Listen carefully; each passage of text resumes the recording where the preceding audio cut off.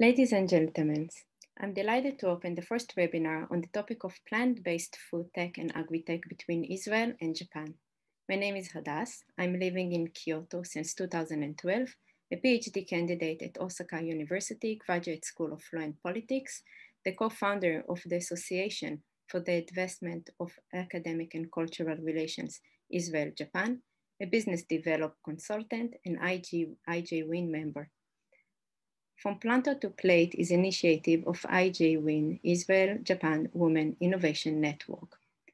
We are a group of women related to Israel and Japan that gather to support women to establish and promote their social and business activities. For more info, you are welcome to have a look in our new website. Check the chat box for the link. We initiate this webinar because we want to have a positive impact both on the private and public sector. Plant-based food tech and urban agriculture are the future of societies, and Israel and Japan are a great match for fruitful collaborations. Today and tomorrow, we will hear about the ecosystem of both countries, business and social activities by leading CEOs and advocates. In addition, we will present startups, pitches. Although it is a long session, we hope you can participate in both days. I would like to thank all speakers for the support and to you attendees for taking your precious time to join us today. 皆様、本日はお集まりいただきましてありがとうございます。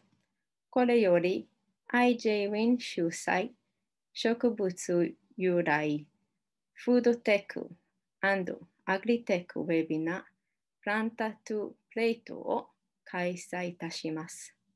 ビーガンとベジタリアン農業の動きを加速化するために日本とイスラエルから集まった著名人たちのパネルディスカッションをぜひお楽しみください。プログラムはほとんどが英語で行われますが、あと1週間には翻訳の字幕をつけた YouTube をアップロードしますので、こちらもぜひご覧ください。それでは皆さんよろしくお願いいたします。First, I would like to invite Mr. Kurita-san, the commercial attaché of the Embassy of Japan in Israel. Kurita-san, よろしくお願いします。So thank you for introducing me. I'm Moto Kurita, commercial attaché of the Embassy of Japan in Israel. First of all, I wanted to say thank you to IJ-WIN members for organizing such an interesting webinar and giving me this opportunity. I will make some short remarks on behalf of the embassy. Firstly, the business relationship between Japan and Israel is growing recently. For example, the number of Japanese companies having their offices in Israel is 92 as of 2019.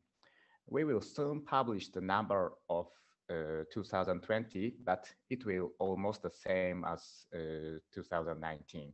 Anyway, it is more than 3 times as many as one in 2013. It is before when Prime Minister Netanyahu visited Japan in 2014 and Prime Minister Abe visited Israel in 2015. Regarding the investment from Japanese companies to Israeli companies in 2020, we estimated the amount of the investment from Japanese companies to Israeli companies in 2020. The amount is about $570 million.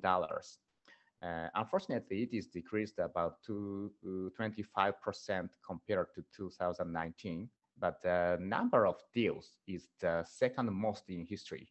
So we think the interest of Japanese companies, Japanese industries to Israel ecosystem has not shrunk.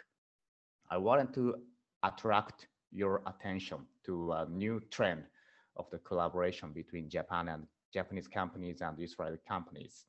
Traditionally, Japanese companies invested in Israeli startups, most in the field of IT, IoT, cybersecurity, and recently digital health and automotive and fintech. The collaboration in the field of agri-tech and food tech was not so much. It is probably because of the difference of the climate and the food preference between the two countries. But last year, especially on the second half of the year, some Japanese companies announced their investment in Israeli agri-tech companies. For example, on July, an electronic giant Hitachi led the investment round of Israeli agri-tech startup Taranis with the participation of Mitsubishi UFJ Capital.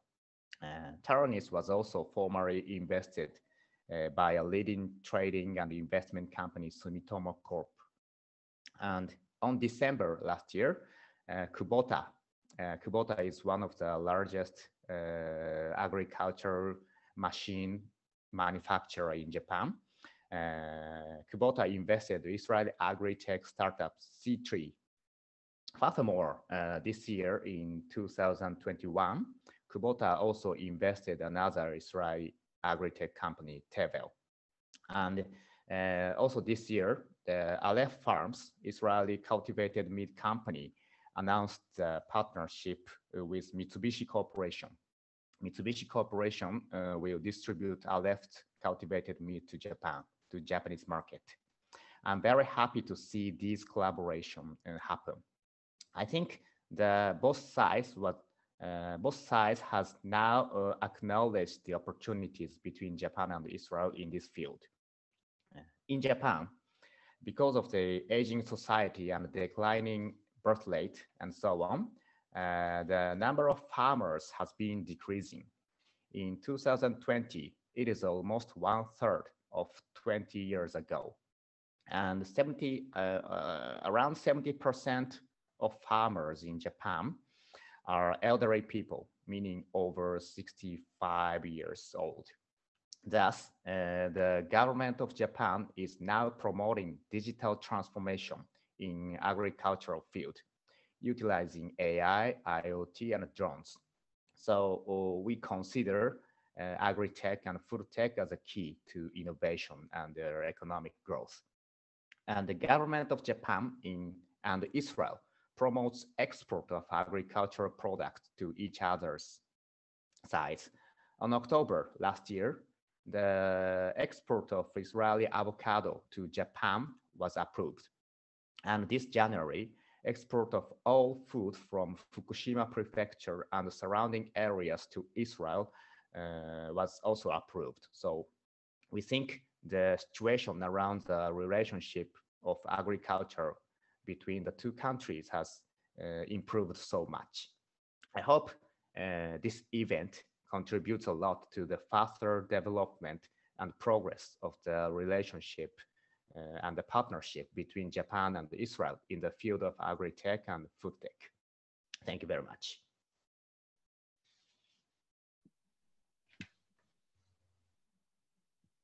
Thank you very much for the greetings, updates, and insight, Kurita-san. Next, I would like to invite Ms. Noga Sela Shalev, the Vice President and Business Development at First Start Food Tech Incubator, IL, to talk about. Hi, hello, good morning and afternoon. Thank you for having me. I'll just share my presentation. Okay. I hope you can all see this. So I'm going to try and take my 15 minutes to try and cover shortly what's going on in the plant-based protein world, and then a short peek into the Israeli ecosystem. So protein or plant-based protein is literally the king of ingredients coming out of plant-based today.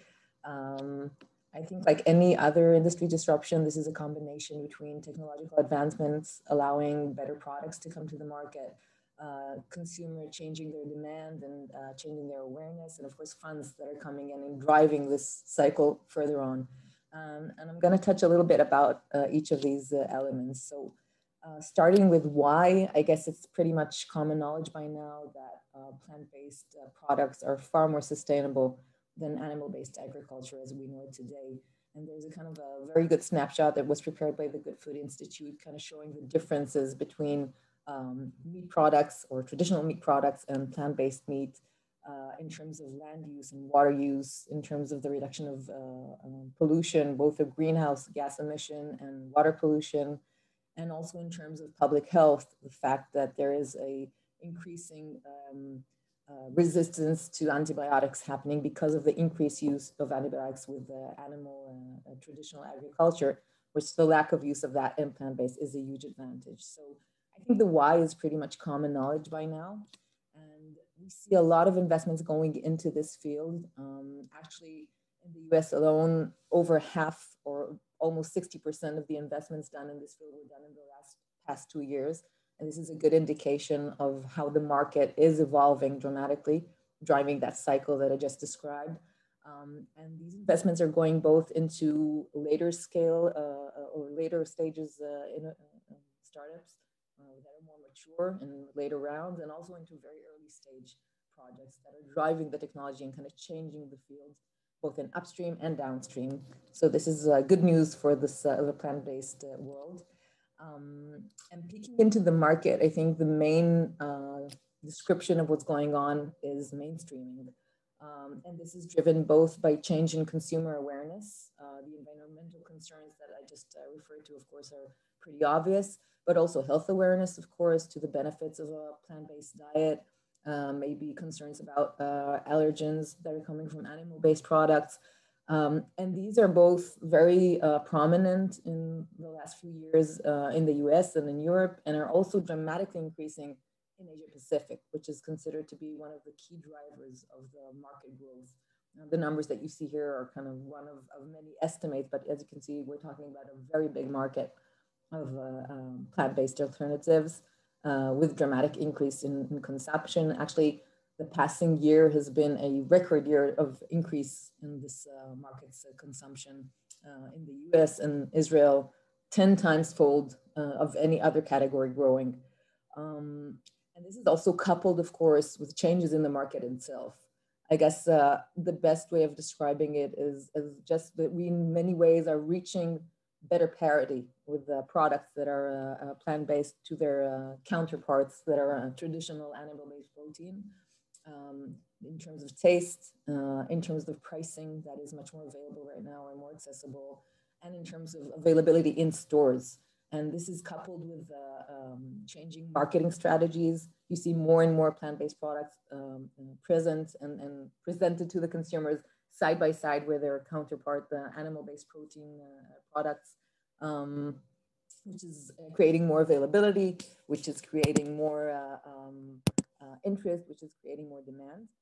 And of course, we also see the big market players supporting this trend dramatically. So you see the large producers, the well-known producers in this field expanding. They're investing in their infrastructure, they're investing in distribution and production, they're extending their penetration to the market and to other consumer bases, they're diversifying their portfolio, and they're partnering with the existing players in the food market. So there's literally no big producer today that does not have some sort of plant-based products in their portfolio, either by mergers and acquisitions or by self-developments and cooperations. There's no big food chain or no big food service brand that doesn't have some sort of plant-based solutions. And you can see some of the examples for this on the right end of the slide, but this is really just a very, very short example. Recent news of the call between Beyond Meat and McDonald's are just another example to this. So this is actually happening. This shift is happening. This is happening in front of our eyes. And I think if we want to kind of cover the innovation that happens in this field, we have to go back to the source.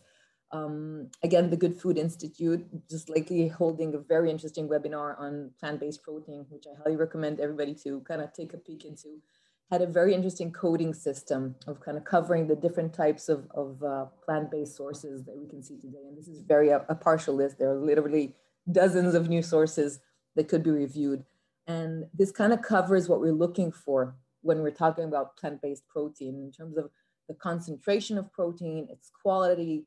Does it have any type of allergen risk in it? The commercial stage of it, are we still in research and development phase, or are we moving ahead into treating this product or this source as a commodity? We're addressing flavor, which is a key matter of actually allowing us to apply this type of source to different products and better mimicking the counterpart or counter animal-based product. We're looking at functionality. Is it a texturizing agent? Does it have to contribute to the nutritional values? Does it allow us to create foaming or any other functional application that we want to mimic when we're trying to create new products in this field? And last but not least, and very much important, is the matter of cost and scale. How accessible is the source? How widely grown is it? And of course, how expensive is it in terms of price per kilo in the very tight margins that we see in the food industry. So this is kind of a very good way for us to kind of scale and look at the different sources. And what we see today in most plant-based products is a wide use of soy and wheat. These are kind of the leading ingredients used. A lot of it has to do with texturizing, which is a key issue. And I'm going to touch a little bit about it in a few slides ahead. And the agenda is today to kind of find the right combination between the different sources in order to create a good balance between our need of cost and nutrition and the right application, the availability of it, the cost of it, and so on and so forth. So a lot of innovation is going on here in trying to find the right source and benefit the best way out of it. So this kind of brings me to the next step or the next type of developments or technological advantages that we're trying to reach in the market. And a lot of this is in many ways kind of overlapping, but I'll try to cover it real briefly. So in terms of nutritional values, a lot of the products that we see today are not that best in terms of nutritional value, and we really would like to improve that. And we're looking for something that will have a protein that is as good as animal protein, which is highly digestible and highly bioavailable. We want to reduce the use of products that bring anti-nutrients into the product itself, and just generally have a better quality of nutritional values in these products.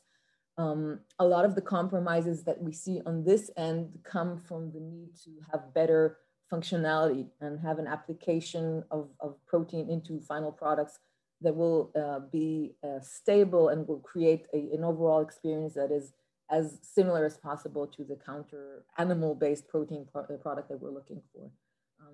So in terms of that, we're looking for better dispersibility of the protein ingredient. We're looking for solubility. We're looking for foaming. We're looking for the ability to maintain formation. If we're talking, for example, about the products that are kind of trying to mimic the meat or the meat products that we're used to.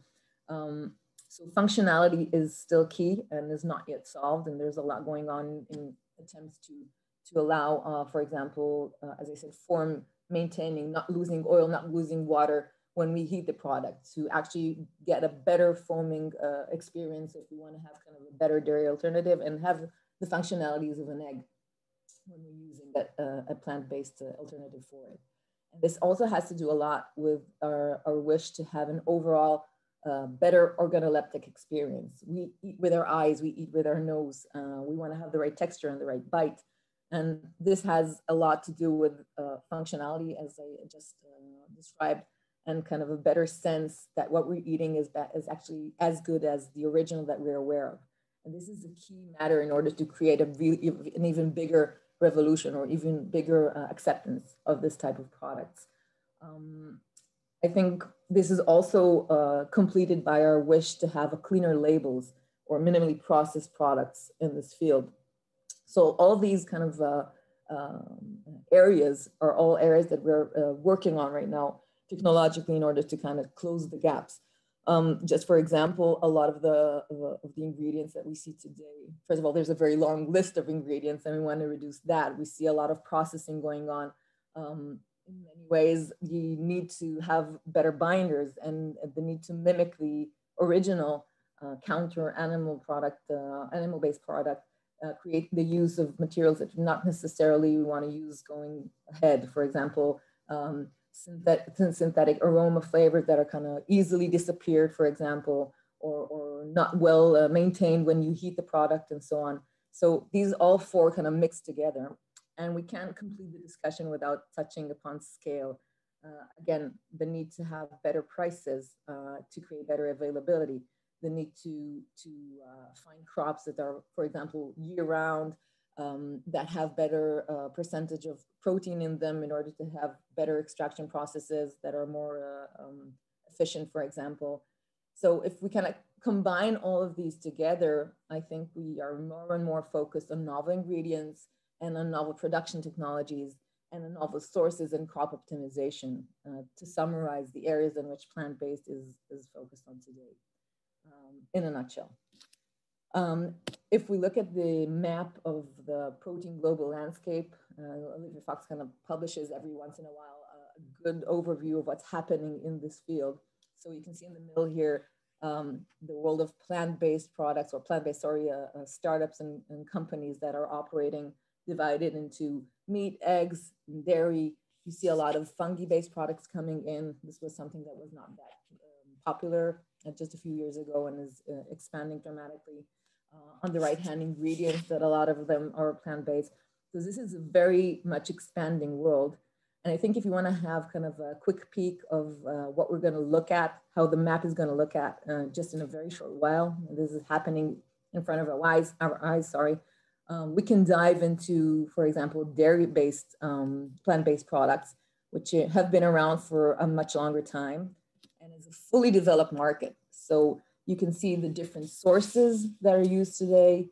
You can see very big players that are operating all across the categories. You see a lot of categories that are sold today and are developed today. So this is kind of a really maturing market. And this is kind of a quick peek of how it's going to look in a very short while, in my opinion. I'm going to take the few minutes that I have left to quickly overview what's going on in Israel. So in short, this is a, I think, very helpful snapshot prepared by the Startup Nation Central team to kind of to have a good overview of the food tech agri-food tech sector in Israel. And the key takeaways, I think, from this good map is, first of all, the number of startups in this field. A lot of them in early stages, a lot of them with very new technologies coming in. Another item here is the public sector support. There's a lot going on here. The Israeli Innovation Authority and the Ministry of Agriculture are highly supportive of innovation in this field, as, for example, our incubator. We see a lot of investors operating in the field. We see a lot of multinational presence in Israel, either by creating R&D centers or by other models of research or investments or scouting. And last but not least, and very much important to this area, is of course the academia, which is very, I'd say, oriented into applicable innovation. And this kind of brings me to, I don't know, maybe the highlights of why this is actually happening in Israel. So again, tech transfer units are actually first ever in the world were created in Israel. Academia looking to commercialize the innovation that's happening there. And I think, I guess everybody knows the 6 degrees of separation. You know, I have 6 people in between every person in the world and another person. So in Israel, it's 2. So this creates a very close and very supportive ecosystem, very short circuits in order to promote innovation. Combine that with some sort of culture of entrepreneurship that has to do with the limited resources that Israel had. Driving also the developments in agrotech and biotech, putting Israel as a world leader in this field. By the way, if you combine agrotech and biotech, you get food tech together. So this is also a good explanation of why this is happening. And some sort of openness to new flavors and new things coming into the market. So we combine this cultural perspective and kind of structure perspective, and you get a good explanation of why this is happening. And add to that the high rates of vegans and vegetarians in Israel, and you get a good idea of why alternative protein as a whole has been a good driver of innovation in Israel. This is really a very quick snapshot of some of the food tech companies that are operating in this field. By no means this does not cover all that is happening, but it gives a good idea of both the types of startups that we're seeing in Israel, a lot of the investments that are happening in the past few years or 2 years or so, with a lot of money pouring in, and companies that are operating all the way from crop optimization through ingredients and all the way to products eventually. Just to finish, this is for a start, a short introduction to just before I'm closing here. So we are a Israeli Innovation Authority incubator, part of the incubator plan, focused of course on food tech, and we're powered by 4 equal partners. We have 2 industrial partners, Nuva, which is Israel's largest food company, and Tempo, which is a leading beverage company. And then we have 2 financial partners, Our Crowd, which is a crowdfunding platform, and Finisterre Ventures, which is an AgriFood VC, global VC. And this gives us a very good industrial perspective, access to full funding cycle, of course, a global network. And we are also part of something great that is happening in the north of Israel, the creation of an agri-food cluster supported by the Israeli Ministry of Economy, both in funds and in concept, and creating the right infrastructures for creating new food tech startups in this area. So that's that. I hope you'll have a wonderful webinar, and thank you for having me again.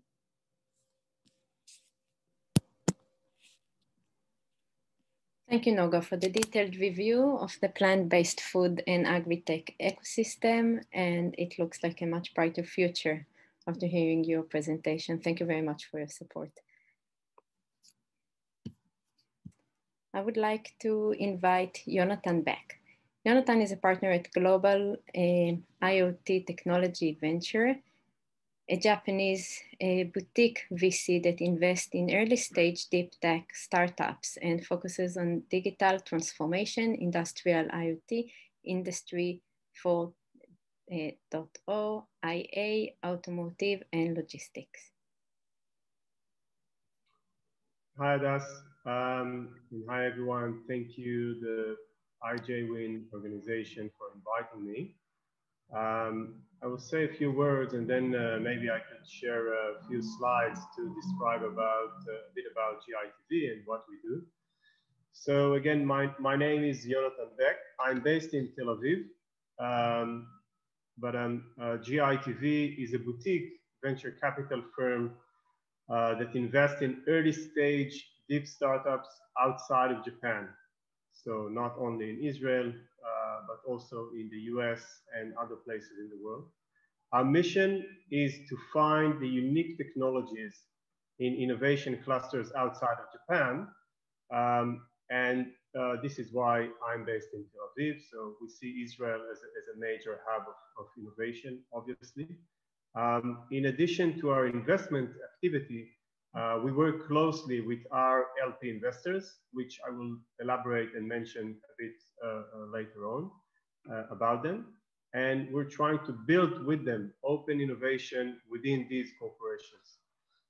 So we're working to connect between the corporate investors that invest in GITV to the innovative companies that we have invested in, and to build business and technological collaborations.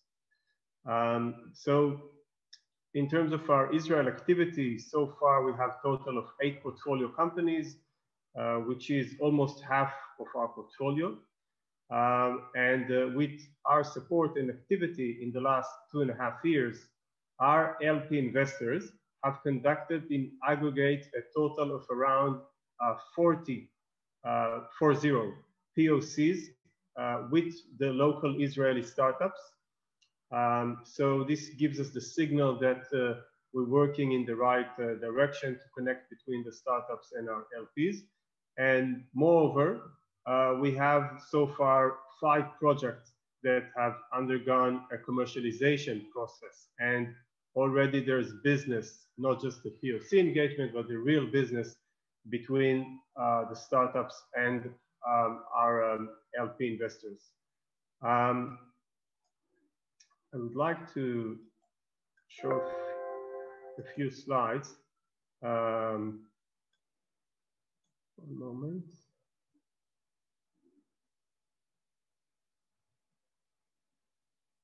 Sorry. Yeah.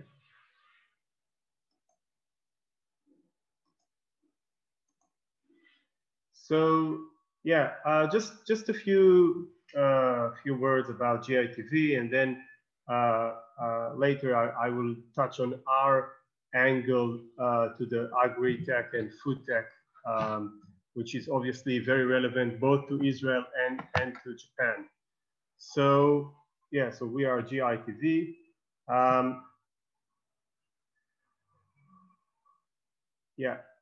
Early stage VC, we invest seed stage, post-seed, and A round in the main areas of the industrial IoT, AI, robotics, manufacturing, 5G, the cyber, the digital services, everything that around the digital transformation, the DX that is going through the Japanese industrial companies.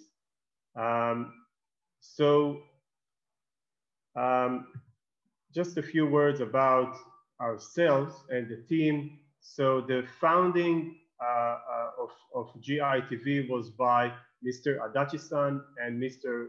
Kinoshita-san, and later on I joined them as a partner. Both are strong veterans of the Japanese high-tech industry.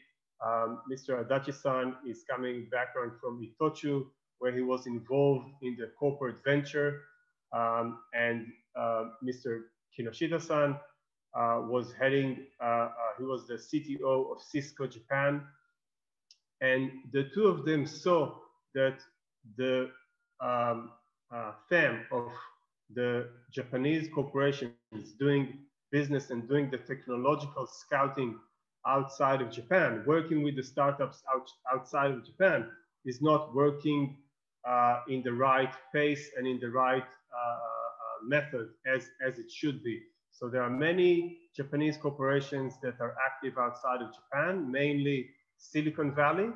But if you measure the success, not about the investment, the success of the technological wins, the technological collaborations of actual Japanese corporates that integrate and is using now an innovative technology that came from a startup outside of Japan, the numbers are very low. So our idea was to try and build a new model that will combine the VC work of the venture capital early stage investment and the technological scouting, but to do it outside of the CVC, outside of the organization. And this is why GITV was formed and launched about 3 years ago. And we have offices in Tokyo. This is a photo of our office in Israel. And we raised the money from the corporations alone, only from the Japanese corporations. So we don't have any financial investors like family office and high net worth individuals and insurance companies and like that. We're only interested in the return. All our investors are Japanese corporations that are interested to do open innovation and to work with the startups. So this is kind of, you see here in this slide, our model. We are going through a very long process with each corporate, with the CTO office, to really understand the corporate needs, the corporate culture, the corporate current method for open innovation. And we try to see if there's alignment with what we do. And then the investment goes to GITV. And this is basically like R&D money for that corporation. And then we work closely with that corporation, first to do the scouting, then we do the investment. And this is important point. These two things can be in parallel. So we are doing the investment, and then we work very closely with our portfolio companies. But irrespective of that investment activity, we also do specific scouting for each corporation. And here is our examples of some of our LPs. And I will just mention two here. I'm sure that the Japanese audience are well familiar with all these names, but you can see here Denso and Toshiba are examples of LP investors at GITV that has taken this whole journey one step further. And after the investment in GITV, with our encouragement, they sent people to Israel. So today in the GITV office in Tel Aviv, I have one person from Denso and one person from Toshiba. They're not dealing with the investment, but they are doing the on-ground scouting by themselves, and we support them. And this is really accelerates the open innovation process within Denso and Toshiba. Each one of them is doing dozens of POC on a yearly basis, and we can start to see some commercialization happening between them and the startups. So this is another scheme of the way we operate. But I want to get, I don't have much time. I want to get to the agri-tech and food tech related stuff. And this is why this slide talks about examples of our portfolio companies. And as you can see, there are AI companies, robotics, industrial IoT, and deep tech. This is just the portfolio from Israel. We also have companies in the US and in India. But the two companies that are in red here, DLR and SIBO, are food tech related technologies, and they have clients from these industries, and their use case is very much relevant for this theme. And just a few words about DLR.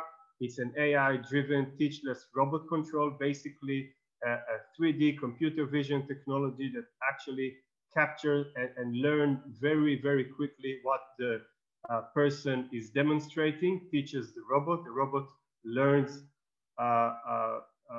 by instant how to do that work. And then either if it's a application of picking, sorting, or packaging, it can replace the workers. Now, this technology is very much relevant for the food industry. We have few very good POCs and use cases related to the food manufacturing, and also in the agriculture in terms of picking and packaging the fruits. And this is very relevant to Japan. And actually, this company is currently engaged with a big agriculture and robotic company in Japan, working on a project that is related to agriculture. The second company is SIBO. SIBO is doing the industrial IoT digital twin. It's a software for the process manufacturing, and their main focus is on the chemicals and the food manufacturers. So they provide a great analytics and predictive tools to improve the yield within their manufacturers. And just to mention some of their clients, it's Barilla or Nestle, these kinds of manufacturers in the food industry, and also have a few engagements in Japan. Now, I see that I'm running out of time, so I will jump to what's next for us. And this brings me again to the ag tech and food tech theme.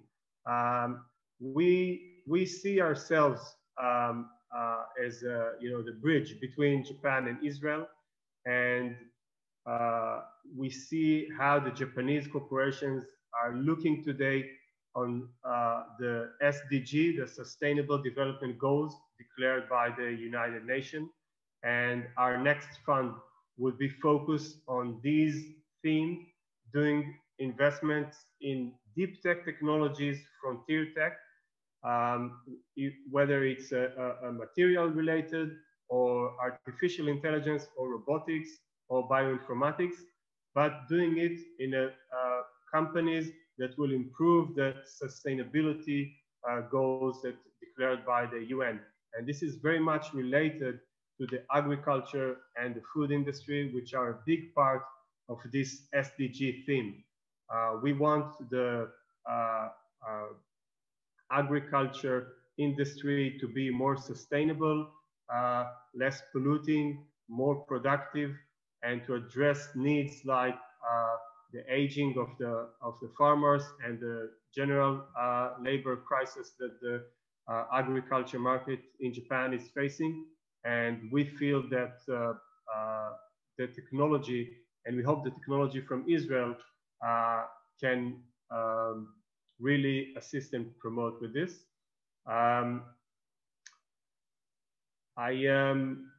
I'm really happy to have this opportunity to talk here. I see that I ran out of time, so I will just finish with this, and I would like to invite everyone who wants to further discuss this to approach me on email or LinkedIn or whatever. And again, thank you very much for the opportunity to talk here. Thank you. Thank you very much, Jonathan. We will put everyone's contact list on our website, so you can contact the speakers directly. We'll open a forum where you can ask questions, and we can direct it to the speakers directly.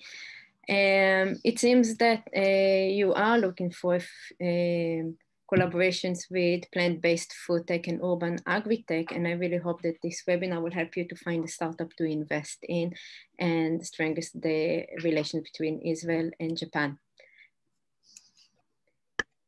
Next, I would like to invite Sharon Almog, IJ-WIN member, to moderate the next discussion panel, The Big Picture of Plant-Based Legislation, Business, Society, Collaborations, and Coordinations. Sharon, the stage is yours. Thank you, Hadas. Hi. Good morning and good afternoon to our Japanese audience. On this panel discussion, we will discuss about activism and the triangle of legislation, business and society, and the communication between the sides. I'm Sharon Almog, vegan, Israeli living in Japan, and an IJ-WIN member. Our panelists for today are Israeli Member of Parliament, Ms. Miki Khaimovich, Chair of the 23rd Knesset Interior and Environmental Protection Committee, former journalist, TV news anchor, and activist leader for the environment and animal rights. Previously, she launched Meatless Monday in Israel and oversaw its adoption in numerous corporations, organizations, and agencies. Because of the unfortunate ecological disaster that happened in Israel, Member of Parliament Miki Khaimovich could not join us on this time due to an emergency meeting at the Parliament, but she will join us later on today after the last panel discussion, so we will do it then, so we will patch it together. Dr. Dikla Montecchio, Director of Investments and Partnerships, the Kitchen Food Tech Hub. Dikla holds a PhD in plant physiology and genetics from the Weizmann Institute. She brings extensive experience in business development and international partnerships in ag and food tech. Mr. Omri Paz, founder and CEO of Vegan Friendly, a non-profit organization that works to promote and enhance the vegan lifestyle in Israel and in the last year also in the UK. The association was founded in 2012 by Omri Paz, chairman of the association, and has since launched numerous groundbreaking projects. Thank you for joining this panel discussion. Dikla. Thank you, Sharon. Hi. Hi, Sharon. Thank you. Hi, thank you. Dikla, tell us about the Kitchen Food Tech Hub activities. So we are a seed incubator and an investor. We promote impactful startups who aim to improve the food system and its supply chains and create safer, more nutritious, and more sustainable foods. The kitchen vision is doing good by doing food. And we are owned and supported by the Strauss Group, an international food group headquartered in Israel. We have a very good strategic partnerships with leading food giants like Mitsui, PepsiCo, Danone, Mondelez, Givaudan, and more. Thank you. Omri, please tell us about Vegan Friendly. What are your current goals and activities? Sure, thank you. Vegan Friendly is a nonprofit organization promoting veganism originally in Israel, but now also in the UK. We promote veganism in two different aspects. One, making it more accessible. So for example, labeling vegan products. We have over 7,000 products labeled with a vegan friendly certificate. We encourage restaurants also to add vegan options. We have huge, massive events. Just like 2 years ago, we had the Vegan Fest, where I think we had about 50,000 people joining the festival. And the other aspect, we raise awareness to what happens in factory farming. So just a small example, we had 5 months ago a TV ad that got to, I think, 15 million people in Israel and all over the world. And the organization— the one with the sheep in the supermarket. Yep. That was a good one. Extra fresh, yeah. We also had the biggest animal rights march in history, 2017, huge billboards. So yeah, the organization is really active, hundreds of volunteers. And at the moment, we have a staff of about 30 people in Israel, and growing. So yeah. Great, amazing job, really. I'm following your activity and I'm quite amazed. And we also have Tutski, the mascot.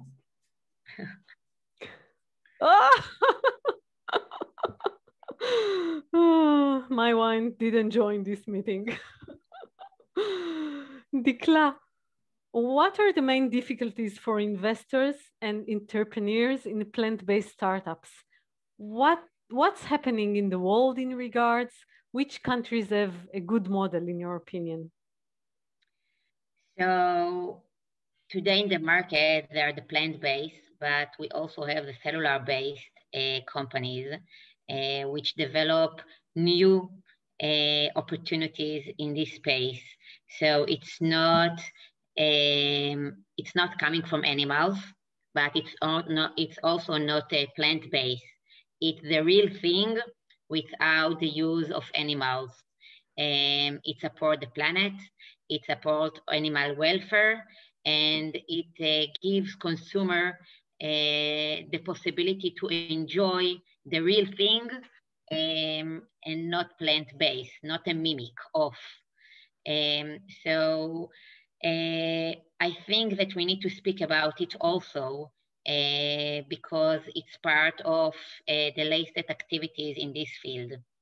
The challenges of investor in this field is to find the right opportunities in this crowded but yet involving market. So there are a lot of startups, a lot of doing, and we also need to find the right partners to go without along the way and give value to the startups.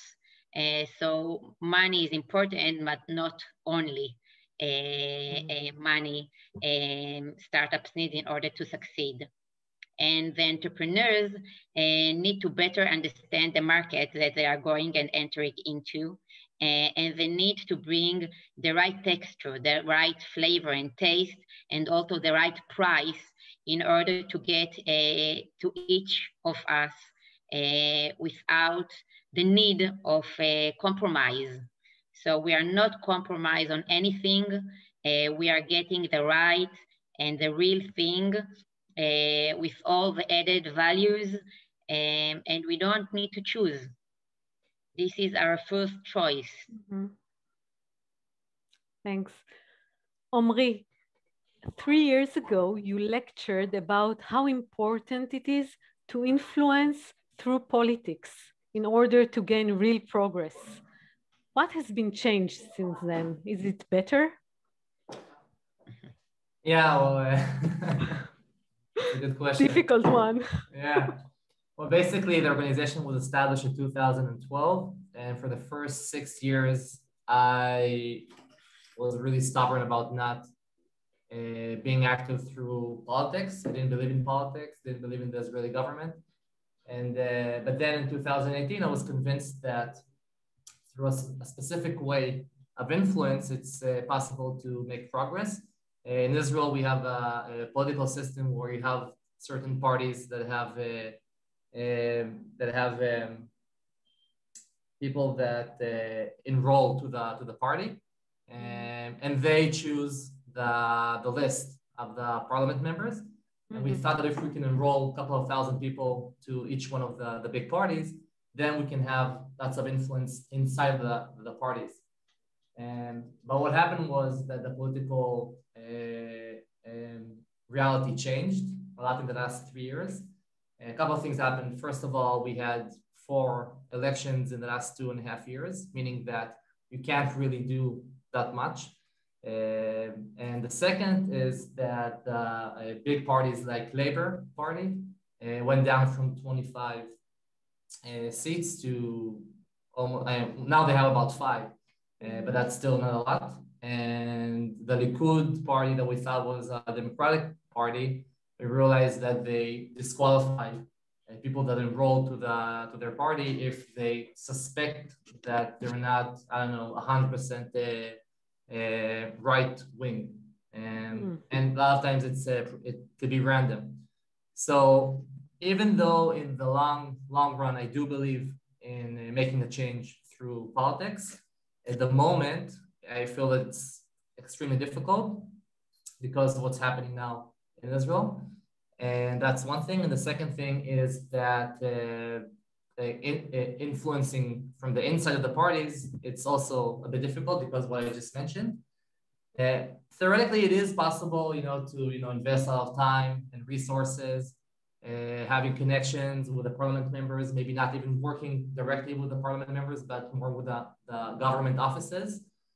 So that's possible, but it's in the long run, lots of resources. You need to be really patient, and so in the moment we kind of put our initiative on hold to see, what will happen with the Israeli government.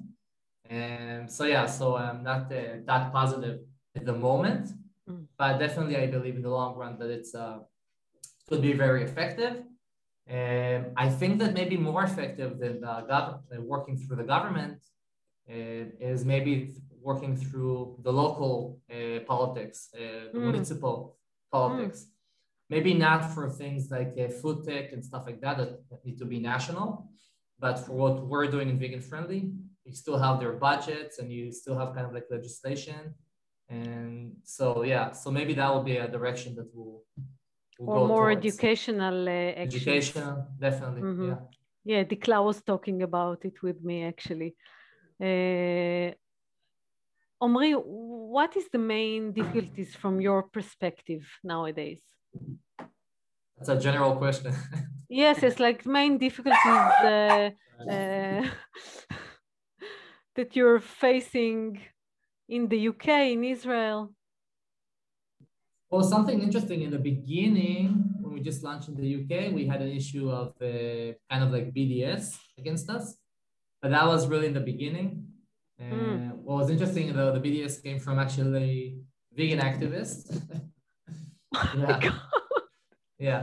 But since then, that wasn't an issue at all, and the UK is flourishing. We have over 1,000 businesses that have the vegan friendly certificate, and dozens of different companies were labeling their products as vegan friendly. That's in the UK, and we just launched 8-9 months ago. We have over 30,000 followers there.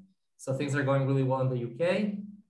In Israel, I think in Israel, what's difficult for us at the moment is it's still a relatively small country, not a lot of resources. If we would have done the same thing in the States or in another country, I think it would be one of the most known vegan organizations in the world. I don't think our activity is less than almost any other organization that I know. But everything that we do at the moment, they're in Hebrew and in a small country. So basically just, to break through the Hebrew barrier and become international. And as soon as we do that, and we're already starting to do that in the UK, then things will start to move really fast. The beginning of next year, we're supposed to launch Vegan Friendly in the United States. And just to keep just to understand the growth of the organization from 2012 to 2016, there was only one person in the organization. Until 2018, we're only 4 people. Now we have about 34 people in Israel and the UK. So yeah, so we're growing really fast, but still we have a challenge being in a small country that doesn't speak English. Yes, I know it from the books industry. I come from Hebrew literature, and it's the same with the publishers. Very small market. Dikla, please tell us about your experience working with Japan. When we spoke, you brought up some wonderful ideas for core collaborations with the legislator and with the activists such as Vegan Friendly. So please share your insights with us. So we are working with Japanese companies in the last years, both our portfolio companies and the Kitchen Hub itself.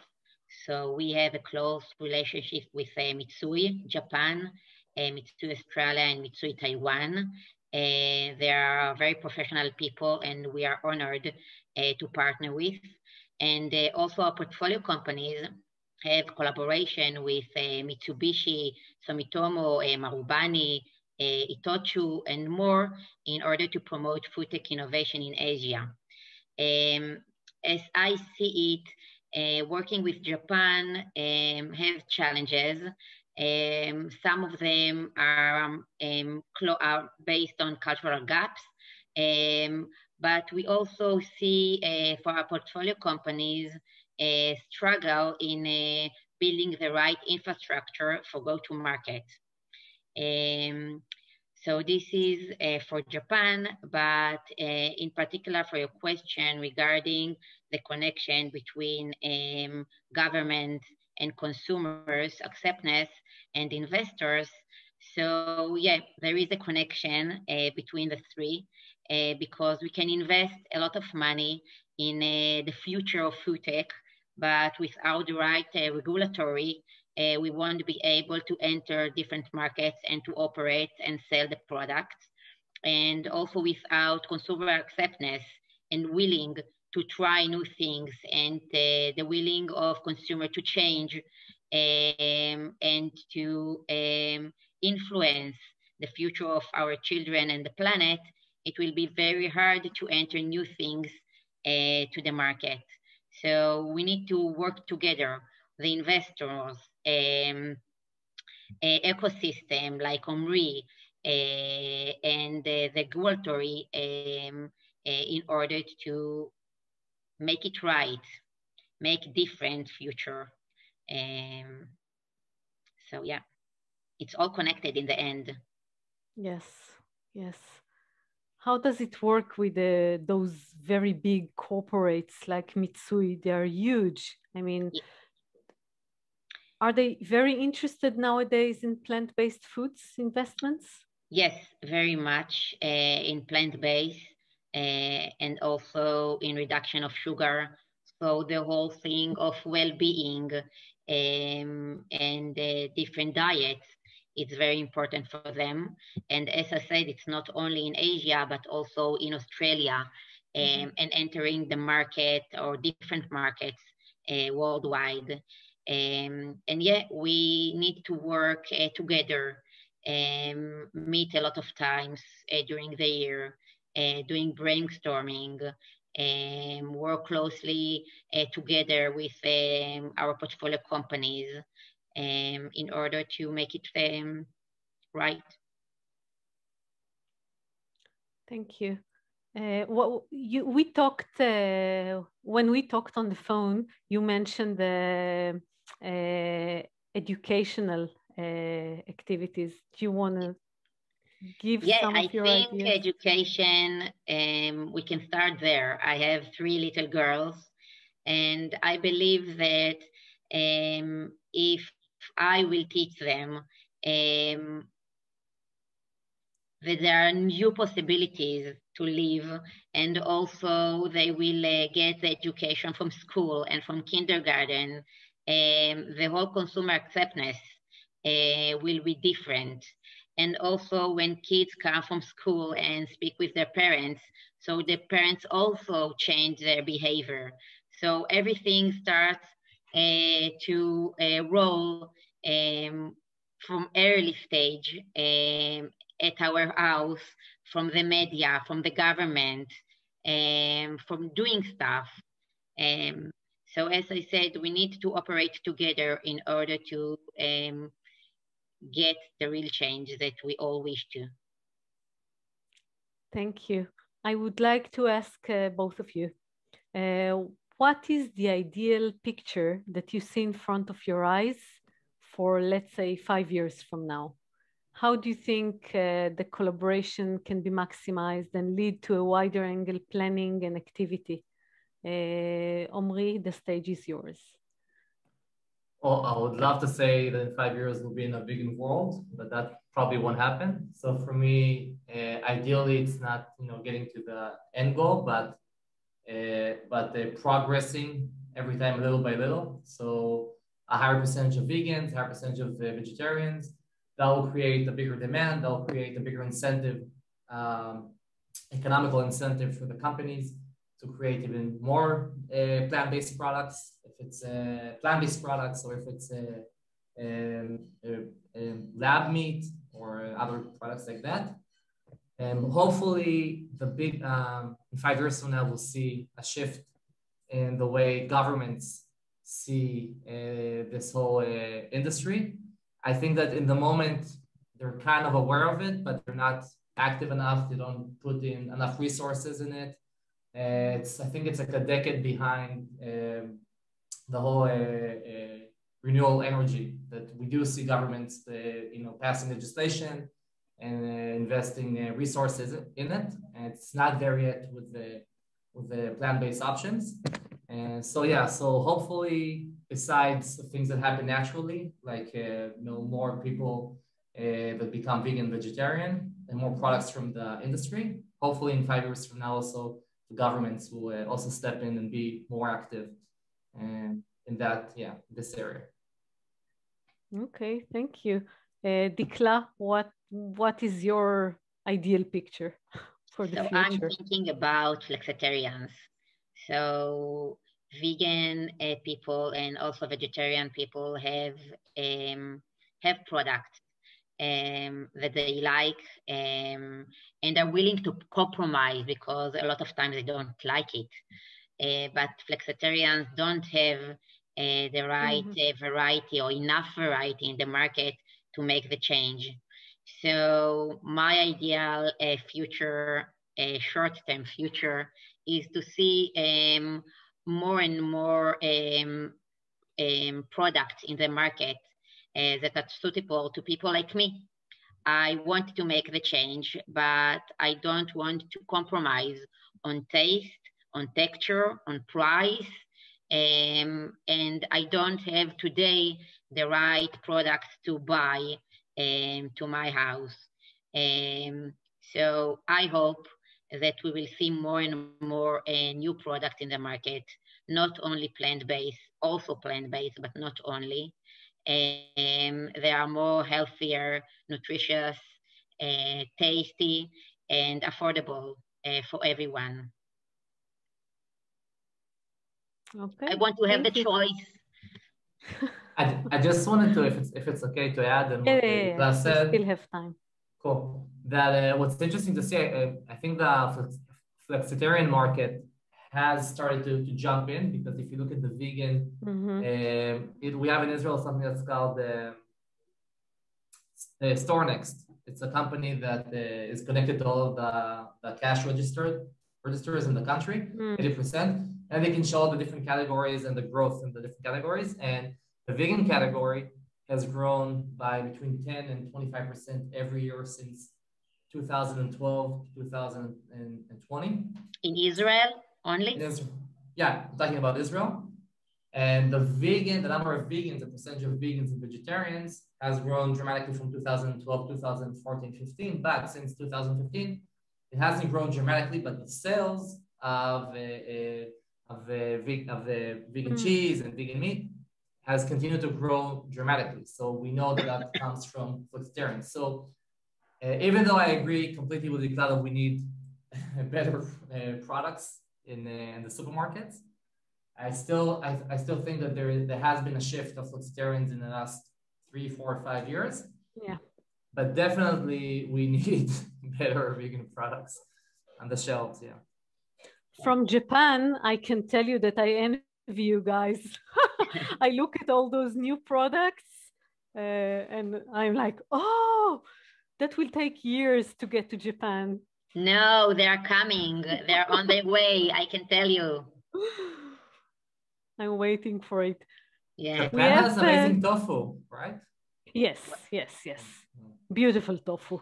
And I get it to my house like every Saturday afternoon. There is the tofu guy, comes with a little truck, and he rings the bell, and I go out and I ask for my tofu and yuba, and it's amazing. Yeah.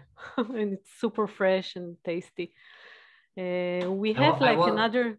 Yes? I wonder if he sees himself as a tofu guy. Yeah, definitely a tofu guy. And he won't change his profession until the end. That's how it works here, for the better and for the worse. I think we have a question from the audience. And we still have like a minute or two, so we can take this question. From Nissim Automagazine. Why do you think there is such a passion about vegetarianism in Israel? 8% of the population is impressive. Cool. I don't mind answering this. If you want to add, go ahead. Cool. So what's interesting about Israel is that until 2012, Israel was a very non-vegan country. We had less than 1%. It's just in the last 7, 8 years that we made the big leap. And so I don't think that there's something in the DNA of the country that makes it vegan. I think it's more, specific things that happen and lots of organizations that do a really good work and activists. So for example, the lecture of Gary Robsky 2012 that probably converted about 100,000 vegans. Tal Gilboa and the Big Brother, that was also something big, and then lots of other big campaigns that we have. It's also a small country, so for us to get to 5% vegans and 5% vegetarians, it's that we need smaller numbers to get to that percentage. Mm-hmm. Another thing is that because we're a small country, things go here really viral. So like videos on Facebook and Instagram and YouTube get almost all over the country relatively easy. For example, the commercial got to about 4 million views in Israel. That means like 35-40% of the population saw our commercial, and with a small budget, it was like $150,000. So I think it's not something in the DNA. Obviously, we have a Mediterranean diet, which also helps, having a vegan lifestyle. And also we feel comfortable telling people what we think. So vegans and vegetarians feel really comfortable telling people not to eat animals. But we also see a big growth of veganism and vegetarian in Scandinavia, Canada, Australia, United States, even Poland. So it's happening all over. And keep in mind that 95% of the people are pro-veganism, pro-vegetarian. They're against animal abuse. The only thing is that they're used to eat, animal protein. So they're already there in their minds, but they just need to, to follow through. Small shifting, yeah. True. Okay. Dikla, do you have anything to add to it? No, I agree with Omri. So no. Thank you so much. Our time is up. Thank you very much for your smart insights and especially for your dedication to plant-based veganism. You definitely make a better world. Thank you, guys. Thank you very much for having us. Thank you. Bye. Bye. Bye-bye. Thanks. Thank you very much for this interesting discussion. I must share that less than 30 minutes from my house, there is a traditional tofu shop, and they're very proud of their vegan products, and they do write it in English, and it's pretty known among localities and tourists once the borders will be open again. Thank you very much for this very interesting discussion.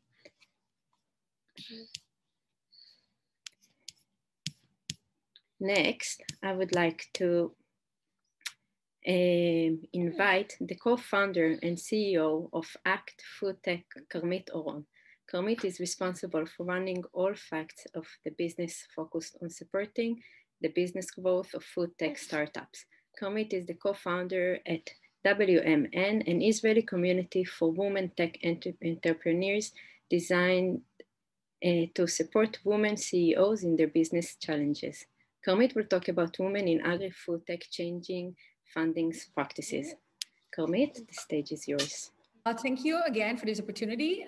We've established the Food Tech Innovation Hub in 2020, and we're supporting the business growth of early stage startups in food tech. Usually the hardest part, and maybe Dikla was talking about that, is the go-to market, finding the best collaboration and supporting them with the business growth, finding partners, finding distributors, co-packers, and others as we are taking them with this challenge and helping them penetrate the right markets. So I'm going to share with you the women in agri-food tech, some insights, some understanding of what's happening, and how together we can put that as a focus and maybe contribute to the change. And I'm taking maybe what Dikla was saying about she has 3 small daughters and she wants to support them while they're growing. So I think each one of us here today, this morning, has also to think about how can we all support women-led ventures, not only in agri-food tech, but generally how can we increase the numbers. So if I'm looking into the agri-food sector in general, is actually growing rapidly. 2020 was a record-breaking year in terms of VC investment in agri-food tech. And according to Finister Ventures, it was nearly $12 billion capital that was raised in the third quarter of 2020 alone. And we see that in the last 10 years, there's $50 billion invested in agri-food tech, and with over 3,060 VC rounds in agri-food tech. Again, in the last 10 years, with those numbers of angel rounds of $1.3 million, early stage of around $3 million, and later stage about $11 million. Okay, so we've seen the numbers, but something is still wrong. So women-led agri-food tech startups struggle to raise capital in later rounds. So if we're looking at this graph here, we've seen that there's 2 sides of it. So it's the seed stage and Series A stage. We can clearly see that male only here, if you can see my, my marker, are growing. Okay, so we have male only startups, we have male female co-founder, and we have female only, which is the light blue. And we've seen that it's growing, okay? And what's happening in Series A here, you can see that it's dropping. Although the numbers are from 2018, and we still see this, the trend still exists. So we see that it's very hard for women in Series A that are leading startups to keep on raising funding. And still at the same time, we can see that the blue here that I'm marking is rising up, and the diverse team of male and women are also growing here. So the graph is very, very clear, and we can see the problem. Again, if we're looking at this data coming up from Forbes investigation, we can see that the fastest growing companies with 200% plus growth are 70% more likely to have a female founder. Another data that is interesting, the women-led startups achieved 35% more ROI. So how can we actually describe the last slide that I was just showing you, which is still stating that we have a problem? Let's look at Israel for a second. And you've seen already the numbers, and we've seen some data that Noga shared with you, but we've seen a growth in the agri-food tech development. As of the end of 2020, there is 10 local hubs, as you saw, and accelerators, 91 investors. And in 2019, there were 76 investors deals in this sector alone. So we see that in a number of transactions and in the size of the deals, we've seen this growth coming up also in Israel. Let's see a bit about the women contribution to the agri-food tech in Israel in 2020. So we have over 30 million collective raised in Series A by 3 women. We've seen BioMilk has raised $3.6 million in the end of 2020, Zero Egg with $5 million in November 2020, Fitolon with $4 million.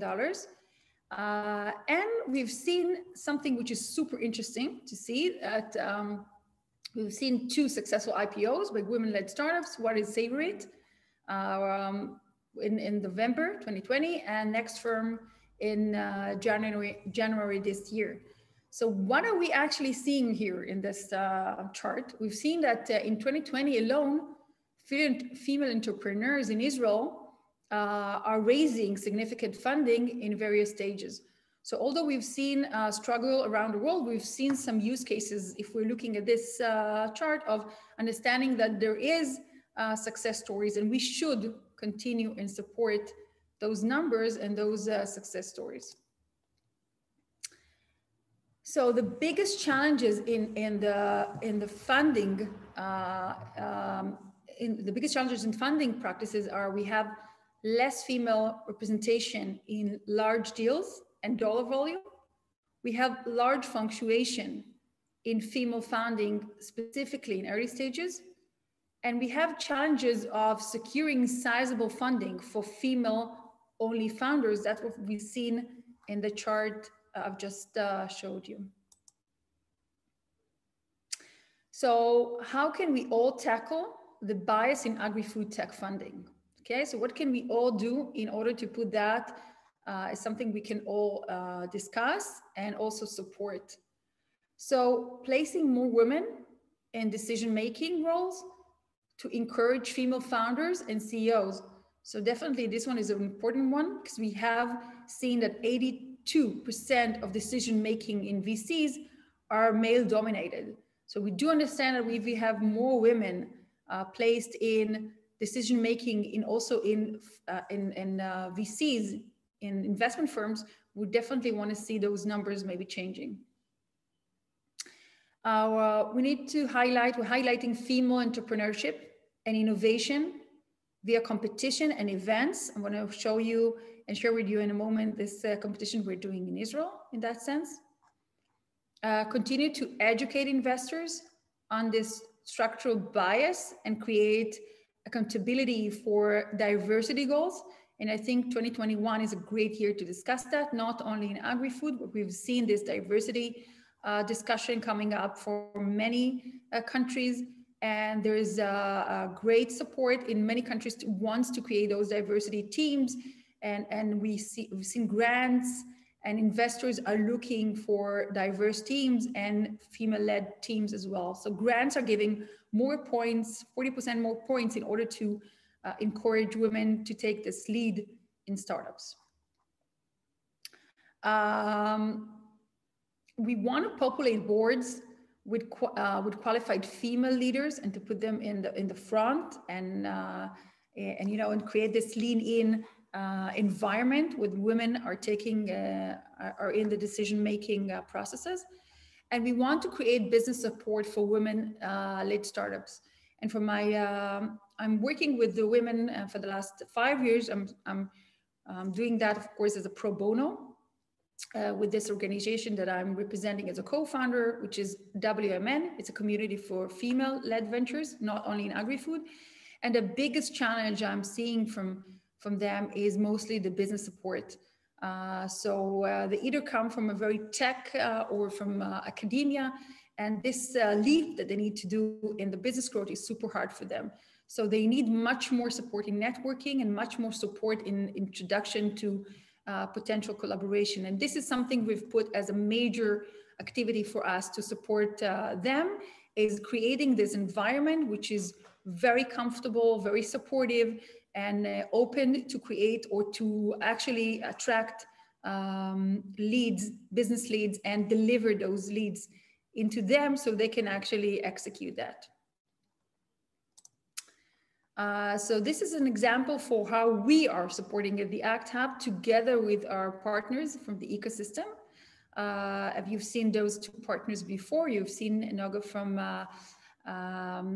Fresh Start, and we have The Kitchen with us, the club, you've heard her before, and we have Kopia and others, very respectable partners from Israel that are working with us on this event that is going to be happening on June 6th. And the competition is actually going to work with all applicants to see, to look at their the innovation and technology.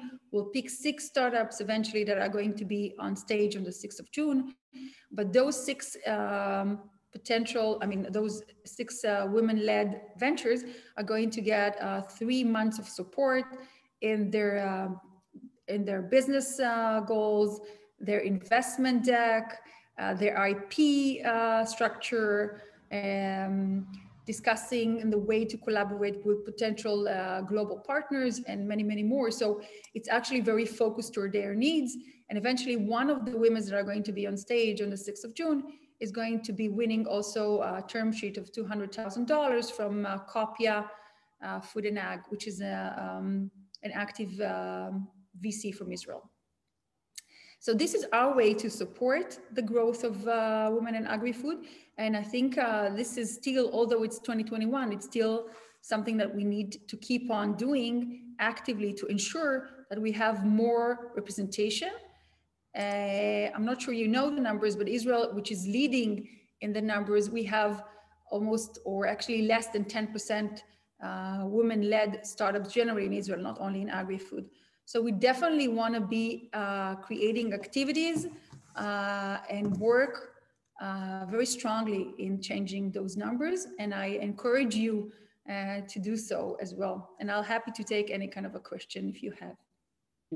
Thank you very, very much for the insights and for your activities to promote women in tech. I would like to invite Sharon Almog for the next panel discussion, the evaluation of the evolution of plant-based food in Israel and Japan. Sharon, the stage is yours. Thank you. And we are waiting for Shikma is here. Takashima-san is here as well. Hello. Hi. Hi. Hi. On this panel discussion, we will talk about the changes that occurred in Israel and Japan in relation to veganism. I'm Sharon Almog, vegan, Israeli living in Japan, and an IJ WIN member. Our panelists for today are Miss Shikmaya Kobi. We'll soon see your video, your introduction video. Shikma Jacobi, and I'm a food blogger and an influencer based in Tel Aviv in Israel.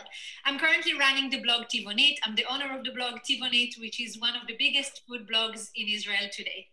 I've been vegan for 12 years and I've traveled the world as a vegan up till today in 36 countries as a vegan. I lived in Japan for 2 years and in many other countries around the world.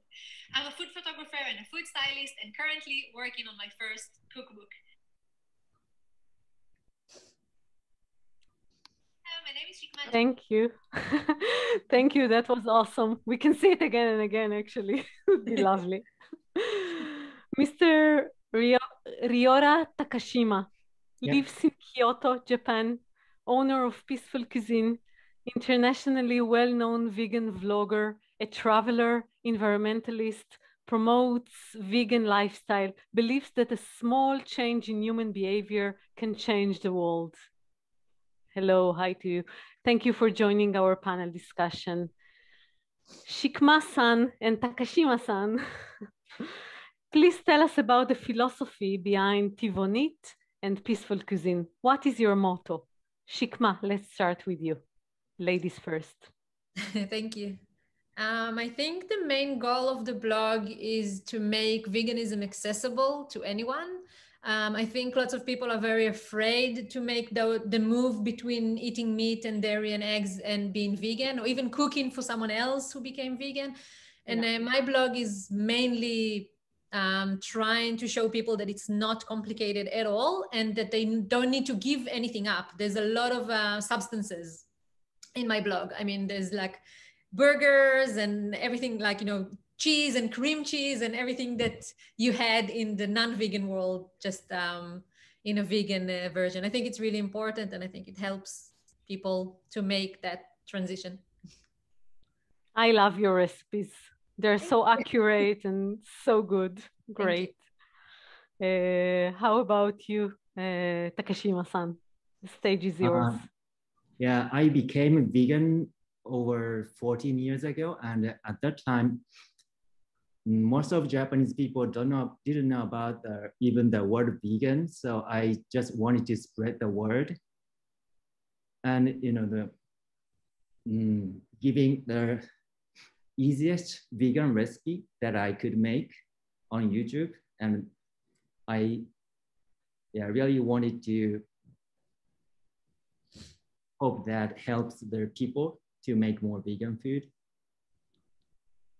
Thank you. When I watch your videos, I'm amazed. It's so the atmosphere in your videos are so relaxing and like Zen type of videos. I can watch it again and again. It's like National Geographic of food. Very good ones. Shikma-san, how do you see the changes in people's state of mind regarding plant-based foods, especially in Israel, that seems actually very advanced in veganism? Do you see changes through the years? What are the changes?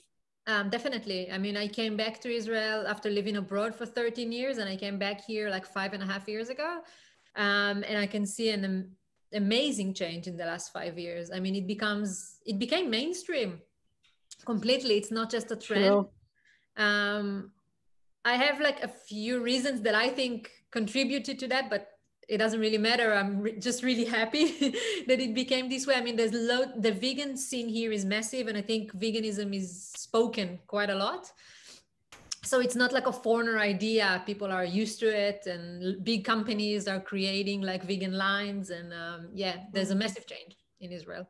Amazing. I think in every family in Israel, actually, there is a vegan person. I don't know if every family, but loads of them, definitely. All the families that I know. Yeah. Nice. Takashima-san, how do you see the changes in Japan? In the past few years, I really started to see the word vegan everywhere in Japan. So it's, definitely growing. And you usually like in the big cities, in Kyoto, your city, in Tokyo, or also in smaller towns? I think it's everywhere in Japan. Okay, because when we travel as a family, usually I need to get ready in advance in Japan. Like I need to make sure that I have a list of restaurants that I know that can, you know, give me like a nice vegan dish, or that I give like very detailed explanation about what I can eat, what I can't eat.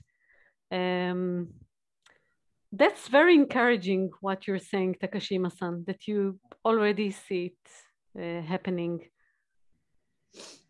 Nice. Lately, I've been in Kyoto and twice had a very nice lunch in 100% vegan restaurants. And Sof and another one, which I can't remember the name, but was very, very good. And Sof, it's by an Israeli owner. No, the owner is not Israeli. I checked it out. No, you know, Takashima-san, the word "en sof" in Hebrew, it's infinity. So it's totally in Hebrew words, but I asked the guys in Tokyo and they said, no, he was in Israel. He's a Japanese guy. He was traveling to Israel and then he decided that it's a very nice name and he felt like the connection with Israel. That's why it's called En Sof. Shikma, tell us about your visits to Japan. How was it in relation to veganism? It was many years ago, right? Do you feel that plant-based Middle Eastern foods can be integrated in Japan as fusion with traditional Japanese cuisines that are plant-based?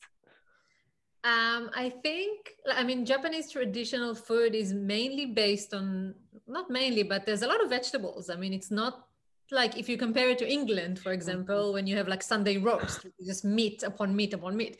It's not completely like that. And if you go to temples in Japan, the monks are mainly eating vegan food. So it's not like a completely, you know, foreign idea.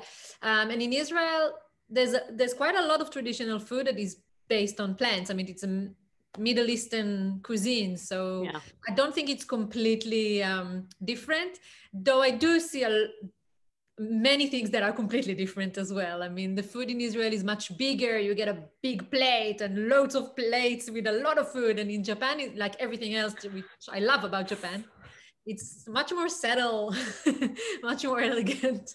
Small dishes, not too many sauces, you know, it's the ingredients are quite similar, which I love. Like, there is some respect to the vegetable, like it can stand alone and it's so high quality as it is. And you don't need to like make it too big and too mixed with other things. That's what I actually love in Japan as well. I agree with you, Shikma.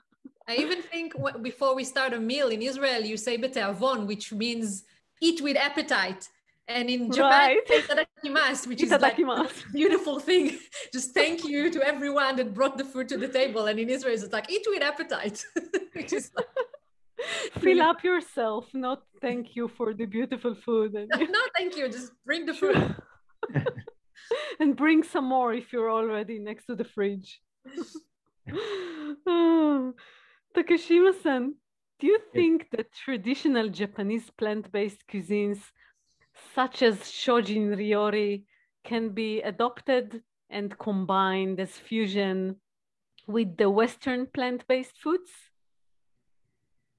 Do you see a possibility of some fusion between traditional shojin ryori and just Western food? Yeah, but basically shojin ryori is not a complicated cuisine, so everyone can make it and everyone can enjoy it, but it's, I don't know, the flavor and flavor is very subtle. Basically, the shojin ryori, not too salty. Yeah. And no garlic. No garlic. Right? Yeah. No niniku, no onion, because it's too vigorous. And I think the respect for each vegetable is so amazing. I went to a Michelin star shojin ryori in Kyoto a few years ago. It was amazing. It's like it's very simple. Like you think Michelin star, it would be complicated, but it's not. It's simple but extremely nice, and we should do it sometimes together. Yeah, as long as you try to make it simple, I think it can be adapted easily. Okay. Shikma-san, Takashima-san, both of you are serious travelers. What differences do you find when you, Shikma, compare Israel to other countries in relation to veganism? And you, Takashima-san, when you compare veganism in Japan to other countries? Takashima-san, you want to start?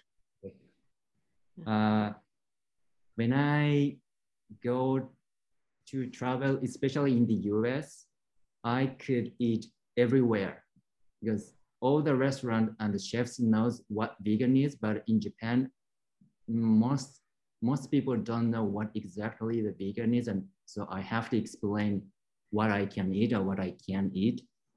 So especially in the United States or Australia or New Zealand, it's very easy to find a vegan food. Yes. Still in 2021, I guess. It's just there, right? Yeah. What about you, Shikma? What differences do you find in other places?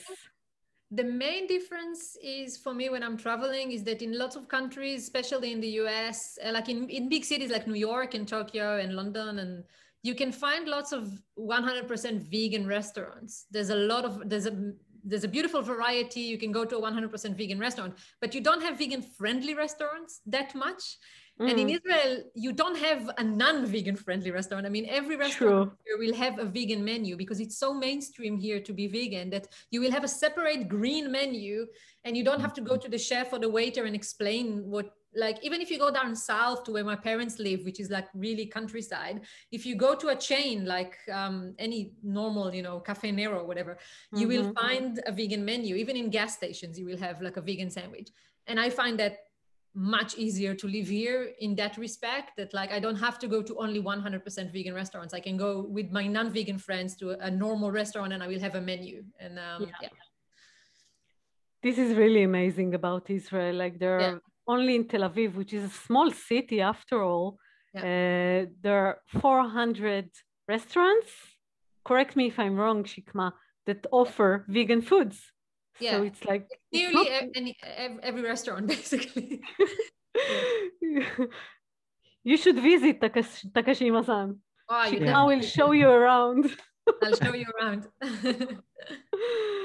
And let's wrap it up with last question.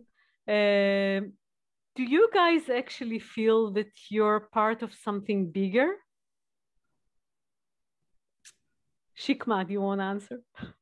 I definitely feel like I'm a part of something bigger. I mean, I think we are in the middle of history being made, and I really feel it as an influencer. Basically, I live veganism from the moment I wake up till the moment I go to sleep, and I've been doing this for 5 years, and I can see the change, and I can see the movement around the world. And I think the future is definitely vegan, and it's quite obviously going that way, and I'm really proud and I'm excited to be a part of it. I really do. Cool.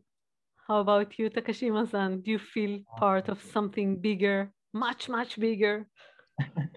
I don't know, but considering the number of followers that I have, over 2 million, I might be affecting the world in a good way. I'm not sure. Yes, you are. And your followers are from all over the world. Yeah. Most of them are not from Japan. From the US. US, 30% from US and and other countries. Okay. You're making a big difference, I'm sure. So our time is up. Thank you very much for this discussion and for your beautiful and inspiring blogs. You're definitely promoting an amazing and peaceful lifestyle that I personally hope that many people will adopt. I believe that veganism has the power to actually repair the world, not less than that. Thank you, guys. Thank you. Thank you. Arigato gozaimashita. Thanks. Thanks. Thank you very much, Sharon, Shikma, and Takashima-san. I'm a dedicated follower for years. And I must say that I probably use your recipes at least once a week. There are some that I remember by heart, but you're on my YouTube channel and my little boy's YouTube channels constantly. So thank you very much for the great influence you're doing, the beautiful job you're doing. I know how hard it is, and I know it's hard to be on the other side of the camera on live. So thank you very, very much for taking your time and participating in this webinar. It was important for us to not just keep the speakers on the business tech level, but bring influencers and advocates both for today's webinar and for tomorrow's session. Now we will play plant-based food tech startup pitches for the next 50 minutes. And I'm hopefully companies and advocates will see some startups they are interested in and will be happy to invest. For if you wanna get in touch with one of the startups, please find the details in our website and you can contact them directly.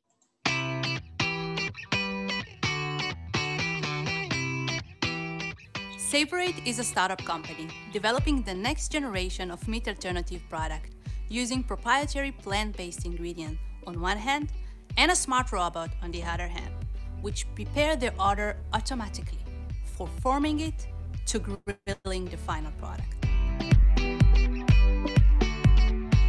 It all started with a discovery at the Hebrew University. We were able to develop a plant-based fiber that enabled us to mimic the fibrous texture of meat with a robot chef that has capabilities of additive manufacturing together with cooking capabilities. And now for the first time, we're able to produce at the point of sale meat-like products. We founded Savorate because we believe that something different needs to be done for our nutrition and for our environment. Tomorrow's consumers are waiting for just that. That technology has the potential to revolutionize the food industry. We are now able to reduce significantly the energy, the carbon footprint, and most importantly, it will help us to reduce food waste to keep our planet safe and sustainable. We see a rising demand for a plant-based alternative in the BBB chain. And this trend is consistently growing. BBB Group is the largest burger chain in Israel, leading in its product, looking for advanced product in the meat sector and in the last few years in the meat alternative sector. Savorate has a great product, very innovative, with lots of vision, very tasty and very sexy product. The most exciting things about Savorate is the option to offer the diner a personalized dish. There is no real personalization in the food sphere today, and that's exactly what we are developing. Since we started our collaboration with Savorate, we gained lots of PR. Many customers and potential customers are calling us and asking us about this meat alternative product. It gained a lot of curiosity and potential customers such as flexitarians and vegetarians that we didn't have till now. Our customers in the restaurants ask us questions, not to mention the franchisees and the managers of the restaurants. They can't wait. Join us. Join Savorate's incredible journey of creating the next food innovation.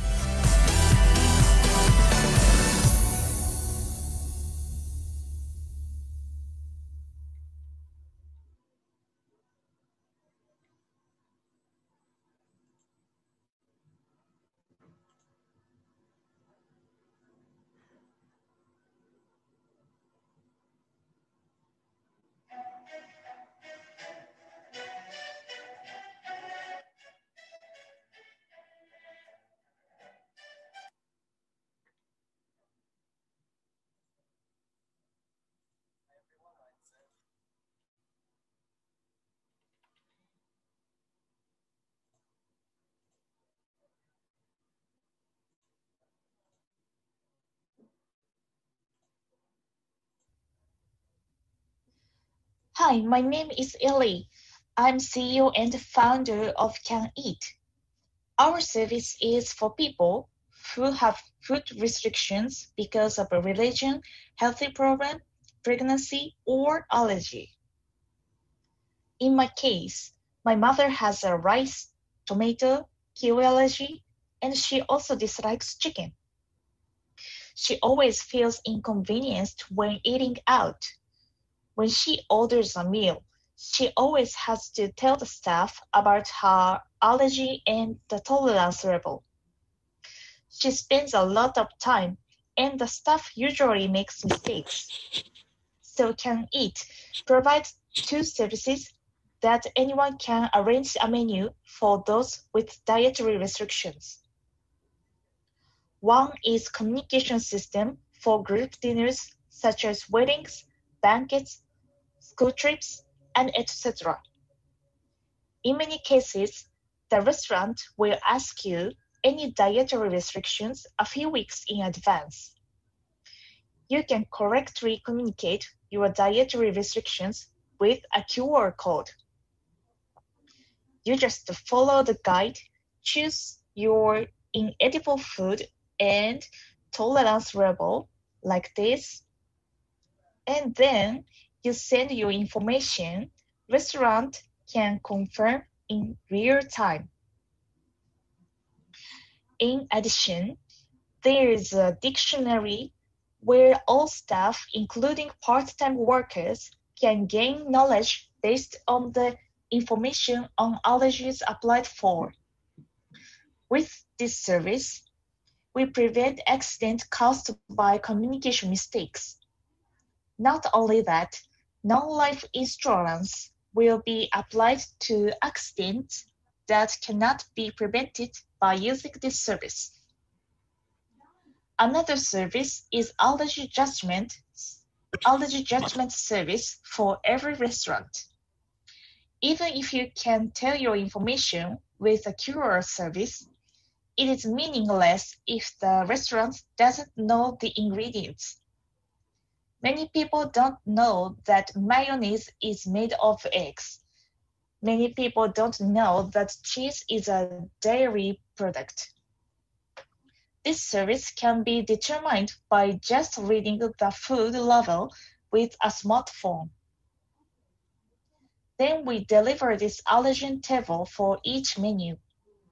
Food labeling in Japan is very complicated and restaurant staff often misread.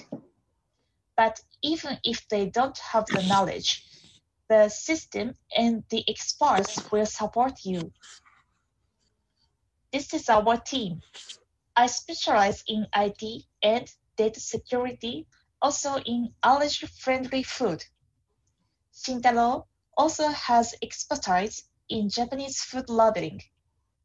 Kyoko is a nutritionist. Our team is made up of allergy specialists.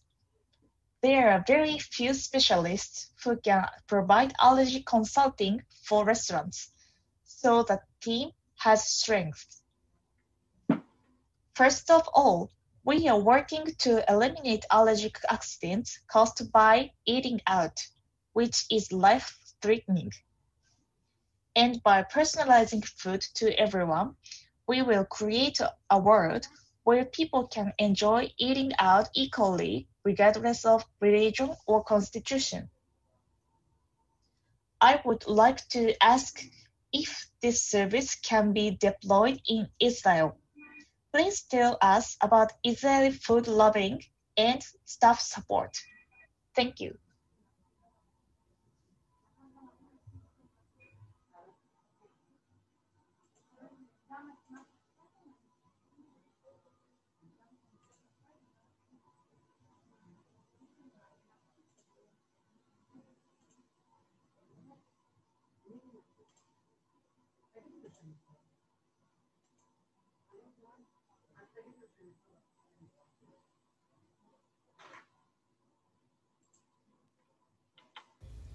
Hello everybody!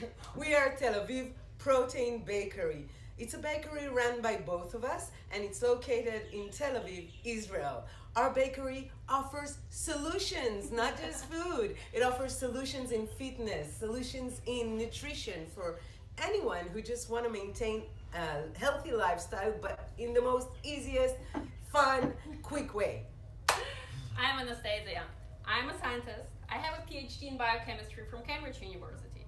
While I was working on my PhD, I started lifting, became a powerlifter, and represented Great Britain at World Championships 3 years later.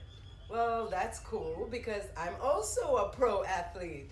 I'm Mayan and I Miss Israel 4 times in bodybuilding, which makes me a professional athlete. So I go and represent Israel outside. Last year was New York and sometimes Italy, Euro Cup championships and all. I also coach and basically I just enjoy what I'm doing, bringing health and fun to other people.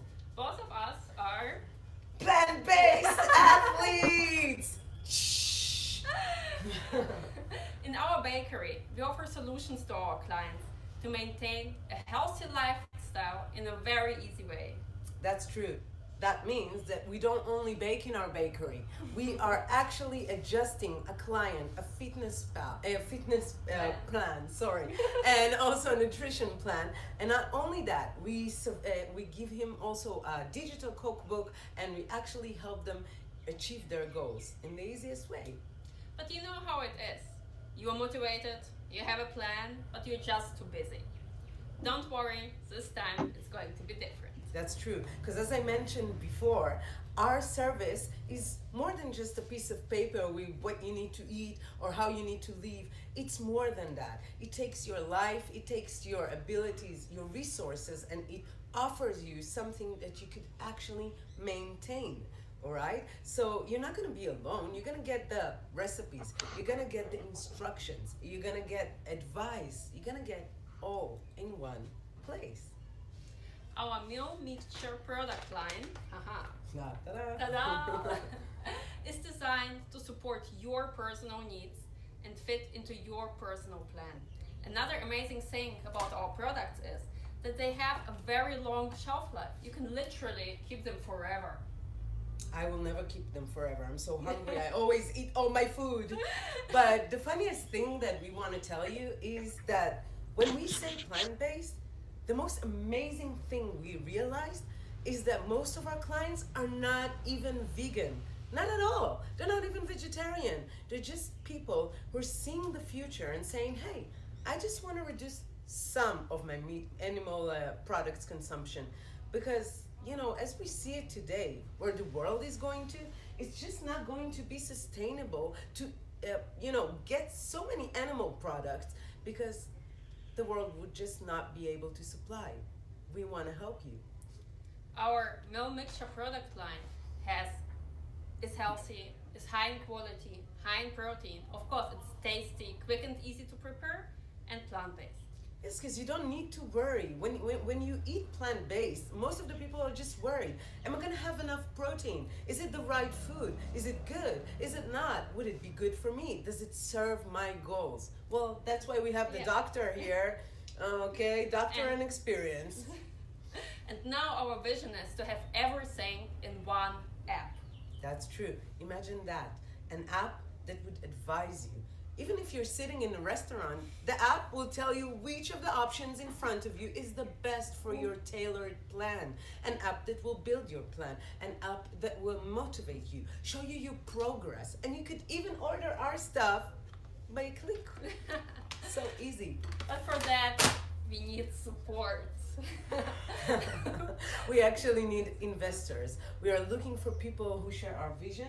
Exactly. And wanna step to the future with us, because sooner or later people are gonna want to have that as quick at home and ready for use. For eating. No. These are my pancakes. Come on.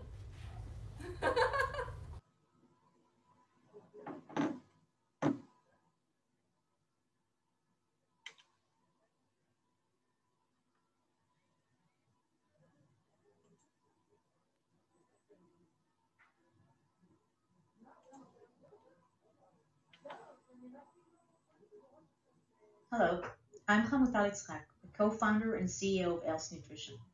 ELSE is bringing the world the next generation in infant and kids nutrition.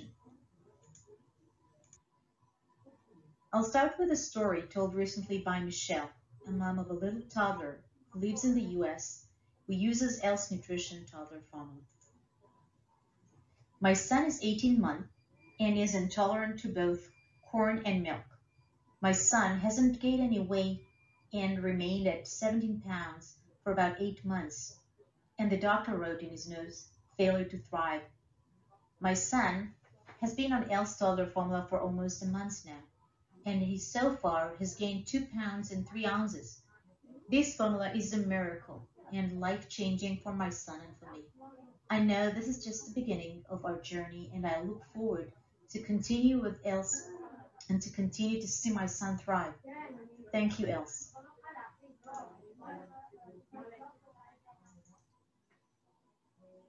So what is Els Nutrition's value proposition? The global infant formula market is valued at $80 billion with almost 6% CAGR. It is mainly dominated by a single protein source, which is cow's milk, and the rest is soy protein. But both of them are very controversial and problematic. Needless to say that they are both strong allergens with residues of hormones, pesticides, GMOs, and lots of sustainability and animal welfare concerns around them. So, to date, there is no viable or sustainable solution to those who can't tolerate or wish to avoid the existing market options. Els is actually a game changer in the baby nutrition field. It's the world's first plant-based dairy and soy-free infant formula, and it's globally patented. It's made from 3 plants, almonds, buckwheat, and tapioca, forming a nutritional equivalent to the human milk composition. It's 100% organic, vegan, gluten-free product, cleanest label, all natural and minimally processed, with the most sustainable and minor ecological footprint, and with great IP and technological infrastructure to become a global nutrition company.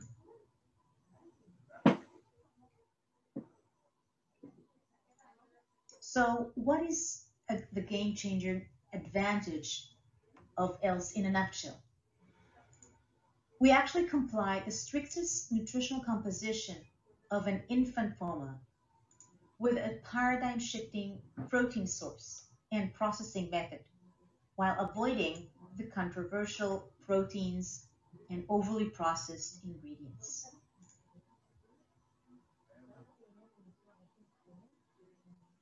And all this is protected in a robust composition-based patent portfolio with granted patents all over the world for infants as well as adult applications.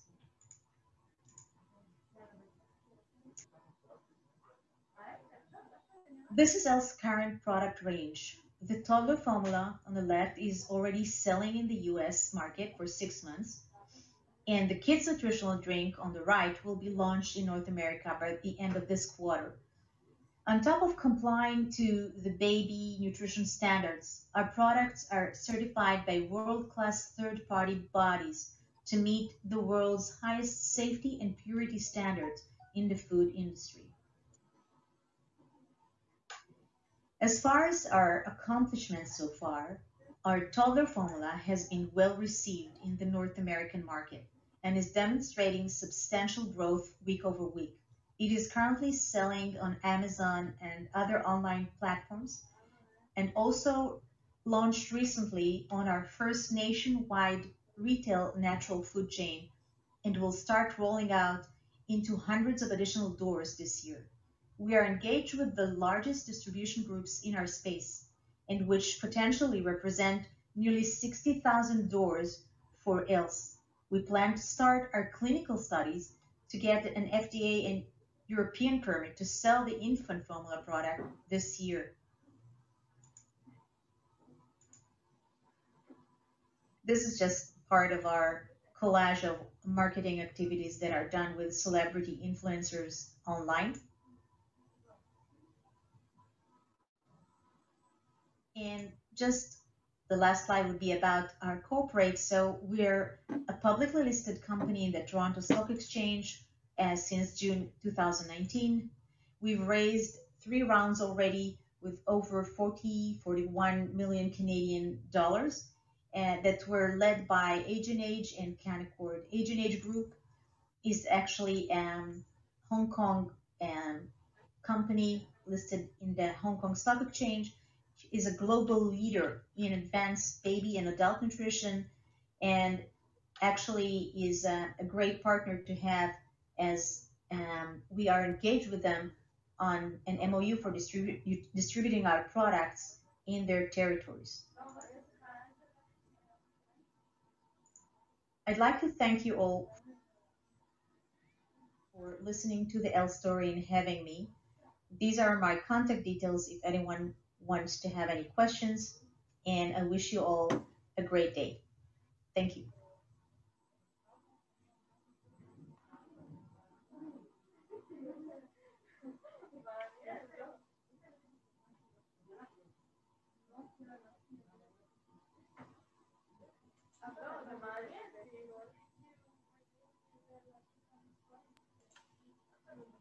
Hello, my name is Maya Ashkenaziot Mazgin, and I am the CEO and co-founder of Maulak, Preventative Nutrition.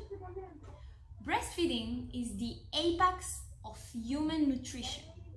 By decoding its secrets, Maulak harnesses its immune potential to create ingredients of tomorrow. So what exactly does Maulak do?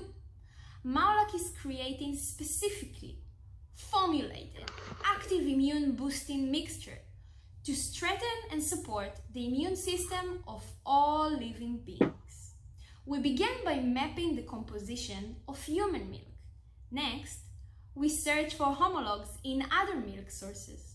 These sources then became our raw material. We built an algorithm capable of learning the entire chemical-physical properties of the proteins in our raw materials and predict formulation based on specification. So, for example, if I were to input the specification of an anti-inflammatory formula for athletes, let's say, the algorithm would give me a list of possible mixtures. This novel ingredient can be incorporated in a myriad of foods, supplements, pharma, and cosmetic products. This past year has sadly brought to the forefront the importance of maintaining a strong immune system. Our diet and what we choose to put inside our body has a direct impact on our immune system. It has become increasingly clear to consumers that impact nutrition is undeniably a necessity. Maulak is leveraging an existing nutritional need to open up the food market for biofunctional ingredients. Why us, you ask? We are the ones that believe that the answers lie within our own biology. Maulak is patent pending and is currently building its first pilot. We, as a B2B company, are looking to supply our novel functional ingredients to a variety of markets. On behalf of Maulak team, thank you all for watching. Bye.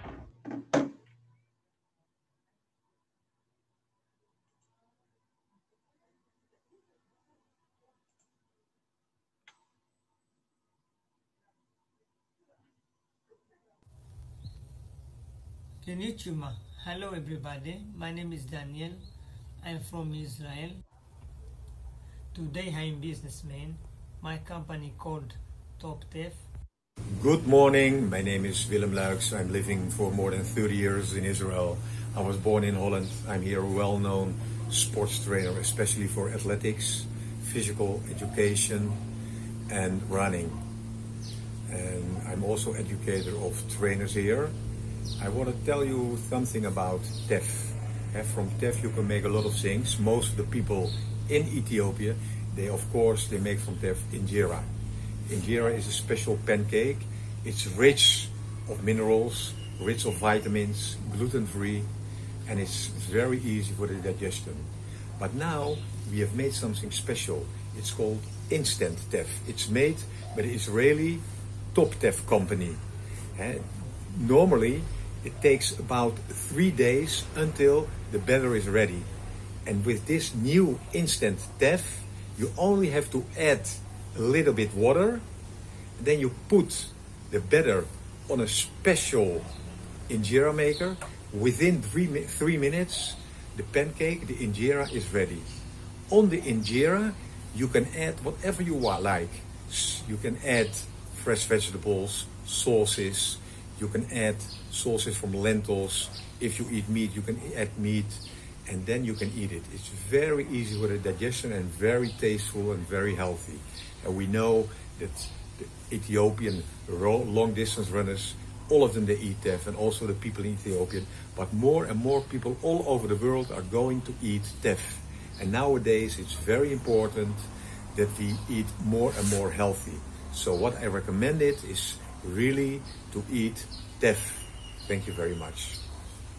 The real injera revolution. See this instant injera. You put only a little bit water, then you put it here, and within 2 minutes the injera is ready. And it's so tasteful, and it's also powerful. And you see here the result. Look, normally it takes 3 or 4 days until it's ready. And now within a couple of minutes it's ready because of the instant injera. You can eat in this. It's good for everybody.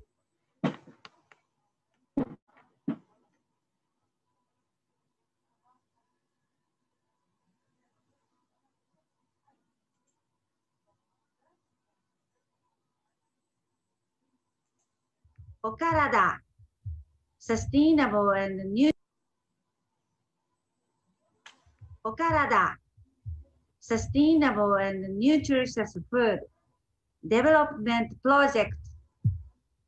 Hello, my name is Eri Kubo. Today, I'm here to talk about my Okara business. A global-ish food loss and waste. 4 years ago, we focused on environmental problem and healthy food.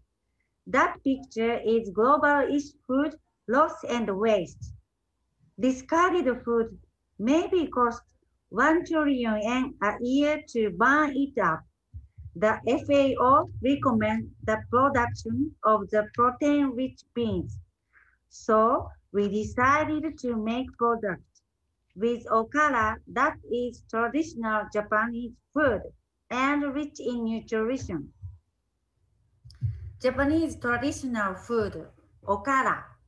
One of top shops suggests me dry okara powder that contains 50% fiber and 20% protein, only 1/10 carbohydrate as flour does. But in Japan, 70 metric tons okara was wasted every year.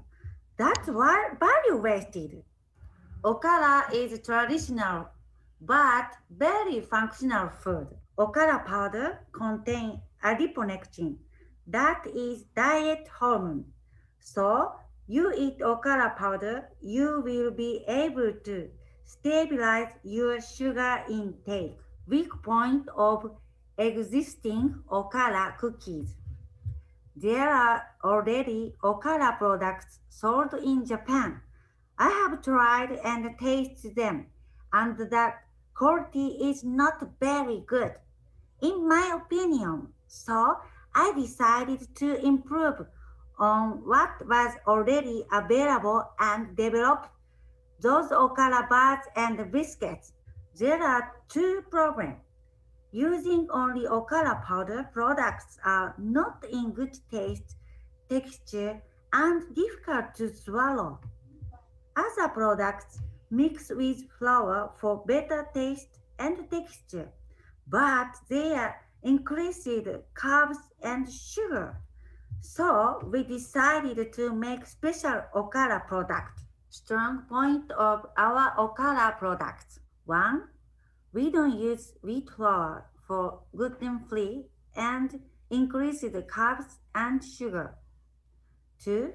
Use natural materials, because when I get some bar at shop, I always check ingredients. Promotion written on front side of package is you can get 1 day's worth of vegetables, but the back of the package ingredients, they put a lot of chemicals. No, I don't like it. 3. We use paper package for eco-friends. 4.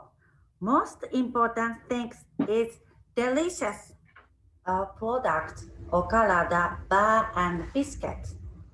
Finally, earlier this year, my husband achieved both good taste and pleasant texture without gluten-free, high in fiber, and low in carbs, low in sugar, no chemicals.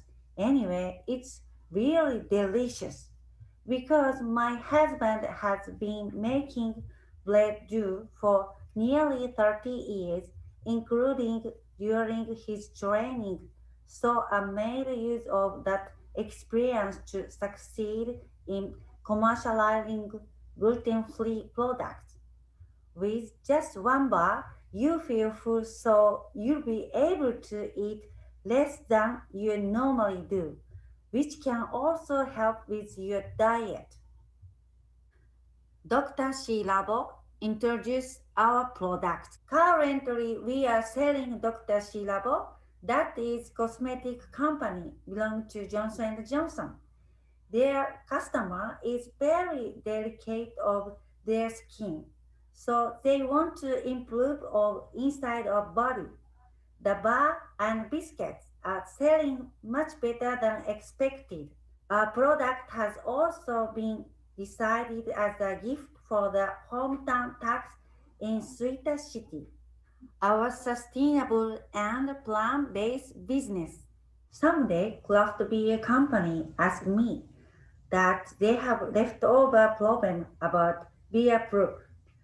So we tried to make beer proof bar and biscuit. That was tasty too. Then check up other leftover foods, wine, Japanese sake, whiskey. They tend to be thrown away despite their high nutritional value. We want to grow upcycling business to make eco-friendly products. Ideal business partners for expand our operation. We want to collaborate with natural supermarket in Israel. Thank you for your time.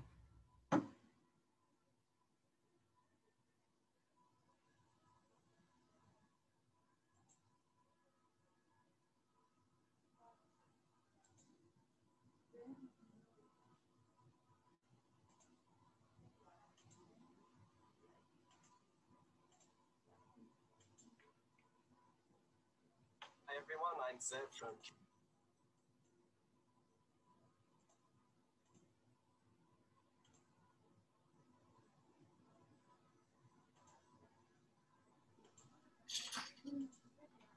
We will play Kitchen Hi Robot. everyone, I'm Zev from Kitchen Robotics Israel, and it's a real pleasure to be here today. Thank you all for your time. Kitchens haven't changed in centuries. They are exactly the same as they've been for so long. Chopping, cooking, cutting, washing, drying, again and again. It's the same old problems, the dull and repetitive manual labor, its high intensity, the poor profit margins which make this industry such a great challenge to succeed in. The lack of scalability, quality issues, and hygiene difficulties as well. This market is undergoing a massive disruption as we speak, with dark kitchens or restaurants geared towards takeaway with no brick and mortar locations.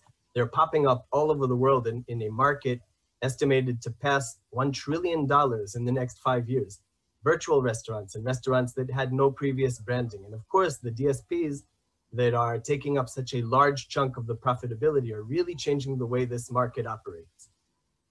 So we're introducing Bistro, the first robotic dark kitchen. At 2 by 3 meters, it freshly prepares and cooks 60 dishes per hour, and the meals are ready just in time for your order. We have 40 ingredients capacity, which can handle dry, solids, semi-solids, liquids, etc.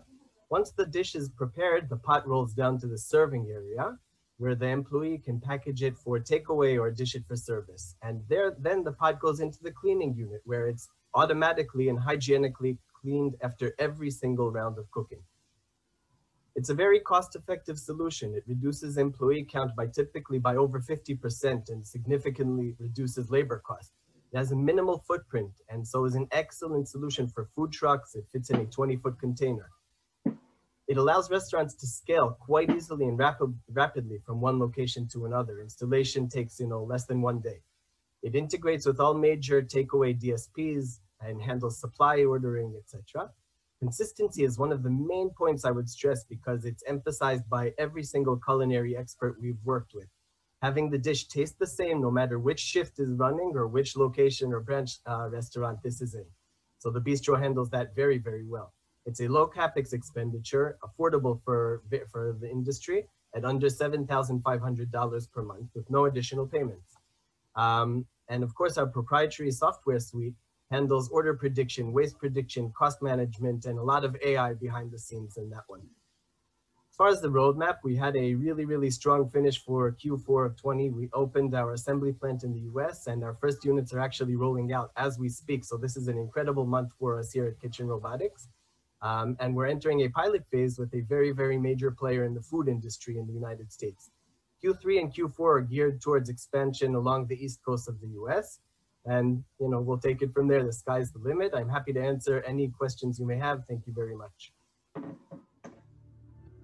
フード&ビバレッジ市場は大きな変換期を迎えています。ドアダッシュ、グラブハブ、ウーバーイーツ、デリバルーなどのデリバリーサービス業者のサポートにより、ダイニングレストランはダークキッチングと呼ばれるより効果的なデリバリー方法へと思考が変わっていってます。しかし、今日のダークキッチンは300年前のキッチンと同じように機能しています。キッチンロボティクスは世界最初のロボティックダークキッチンであるビーストローを発表できることを誇りに思います。あらゆる種類の料理に対し、完全にプログラムや調整、パーソナライズが可能なのです。簡単でフレンドリーな操作、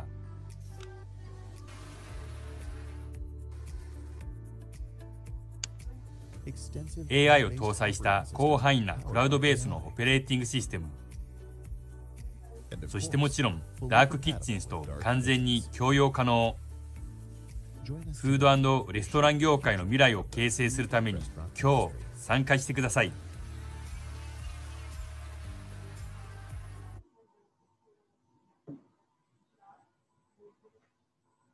I would like to thank all companies that send their video.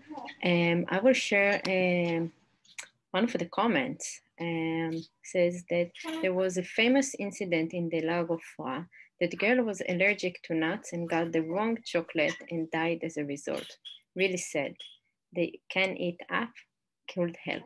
Yes, we see that in the food tech, it's not just on the case of creating a new plant-based food, but it's also for people that are allergic to certain foods. They want to avoid some foods. Those techs can help a lot. Thank you for the comment. Another question that was asked is where is the link to the page where you can contact the panelists and the startup companies? We will send a thank you email to all attendees and we will put all the links in the email. We will forward it after the 2 days webinar. Thank you all for the comments and questions. Next. Last but not least, I would like to invite Noah Meidan, our precious intern, to moderate the last panel by IJ Win founders, tips on entering Japanese and Israeli markets. I guess that this session will be very useful, mainly for students that I see that are attending to this seminar. Please take notes, and if you have any questions, please write it down in the Q&A function. We will be more than happy to answer every question you have for fruitful discussion. Noah, the stage is yours. Thank you, Adas. I'd like to introduce IJ Win. IJ Win was established in 2019 with Israelis and Japanese women living in Israel to promote business and culture among women. The network expands to Japan with more than 50 members within it, conducting webinars and meetups, as well as hosting Japanese companies' delegations. The founders of IJ Win will present you some useful tips for Japanese and Israeli companies doing business together, and for understanding each other better. Now I'd like to introduce our founders. Tomoko Nakamura Yosting. Tomoko has been connecting business between Japan and Israel since 1989. Tomoko is the president of Tona Jo Consultant Ltd. Tomoko has rich business experiences and speaks Japanese, Hebrew, and English. Shira Prion, working in Weiss Porat & Co. Law firm, responsible for the Japan desk. She has a Japanese mother and an Israeli father, born in Japan and raised in Japan. Born in Israel and raised in Japan. Naomi Azar Nakashima, working as a freelance consultant for Japanese and Israeli companies for collaboration. Japanese Hebrew translator. And Yuiko Kobayashi has been working with leading Israeli companies as well as several technological startups for many years, and has been a great resource for Israeli companies that want to expand their business to the Japanese market. And now I will present the most common questions about the subject. You are welcome to add more questions on the chat, and we will try to answer them all. So the first question is, why are Israelis asking a lot of personal questions? Tomoko-san, onegai shimasu. Thank you, Nora. I would like to introduce myself. My name is Tomoko Nakamura Yosting. I came to Israel in 1977, a long time ago. It was a different world from today. And I started business between Japan and Israel since 1989. Japan was a bubble, and it was full of money, and I helped a lot to Israel company into Japanese market. But Japanese doesn't want to business with Israelis so much directly because of the Arab boycott. And I helped also Okinawa prefecture to agriculture technologies. They are interested, and it was very successful. And because Japanese and Israelis are so different people, maybe the opposite. That's why if you try to business together, it helps each other. The best way to understand and to help cooperate. Maybe this is the best match if you understand to each other. And here I want to help you about Noah's question. Unlike Japanese people, Israeli people have very direct relationship and communication. The Japanese society is a vertical society, and the Israeli society is a horizontal society. Therefore, in Israel, Israeli can speak politely sometimes, but they do not use keigo, honorific properly, depending on the other person you speak. Israelis are so close to each other that they make friends right away. But sometimes they get too close and bother you. Yep. Japanese people are not good at refusing directly. But in Israeli, it is not rude to express their intention to dislike what they dislike. Even just you met first time, Israel can ask you, how much is your salary? You may be asked this kind of surprising question. At such time, you can smile and say clearly that you can't answer. Though it doesn't have to happen, of course. So be free, and you can say with smile, I don't want to ask her this question. It's fine. Thank you, Nora. I finished. Okay, thank you, Tomoko-san. So the second question is, how do you prepare yourself for a meeting with an Israeli company? Yuiko-san, onegai shimasu. Hi, my name is Yuiko Kobayashi. I've been working for and supporting many Israeli technological-based companies. And before I moved to Israel, I was in the United States and working for also technological American companies. Okay, so to give my contribution about the question, how to prepare, this is more like a tip for Japanese companies. I imagine that today audiences, some of them already have some experiences communicating with Japanese Israeli companies, and some are new to this field. Just to make my point clear in a short time, because there are so many things we can talk about in terms of communication preparation, entering to a Japanese company, for Japanese company entering Israeli market. Two things, way of communication are so different in two countries, and also making decision processes. So from those 2 points of view, the thing that I would like to suggest for Japanese company is to set a clear purpose or goal before you entering or approaching to Israeli companies, whether that is just learning about the market or maybe looking for certain technologies. This will set the certain tone for the expectations for both sides. And again, also Tomoko-san said to be clear with your communication so that both sides are clear in terms of communication. Some of the things that you might be experiencing in terms of communicating with Israeli companies in the beginning, it might be like very enthusiastic reactions you might get from Israeli side, or sometimes there's no response through your emails or contacting. So there might be high and low throughout your communication with Israeli companies. So you want to be in a position you manage the communication with Israeli companies. So those are the two tips that I would like to say for Japanese company to prepare before you enter into or communicating with Israeli companies. Pass it to you, Noah-san. Thank you very much, Yuiko-san.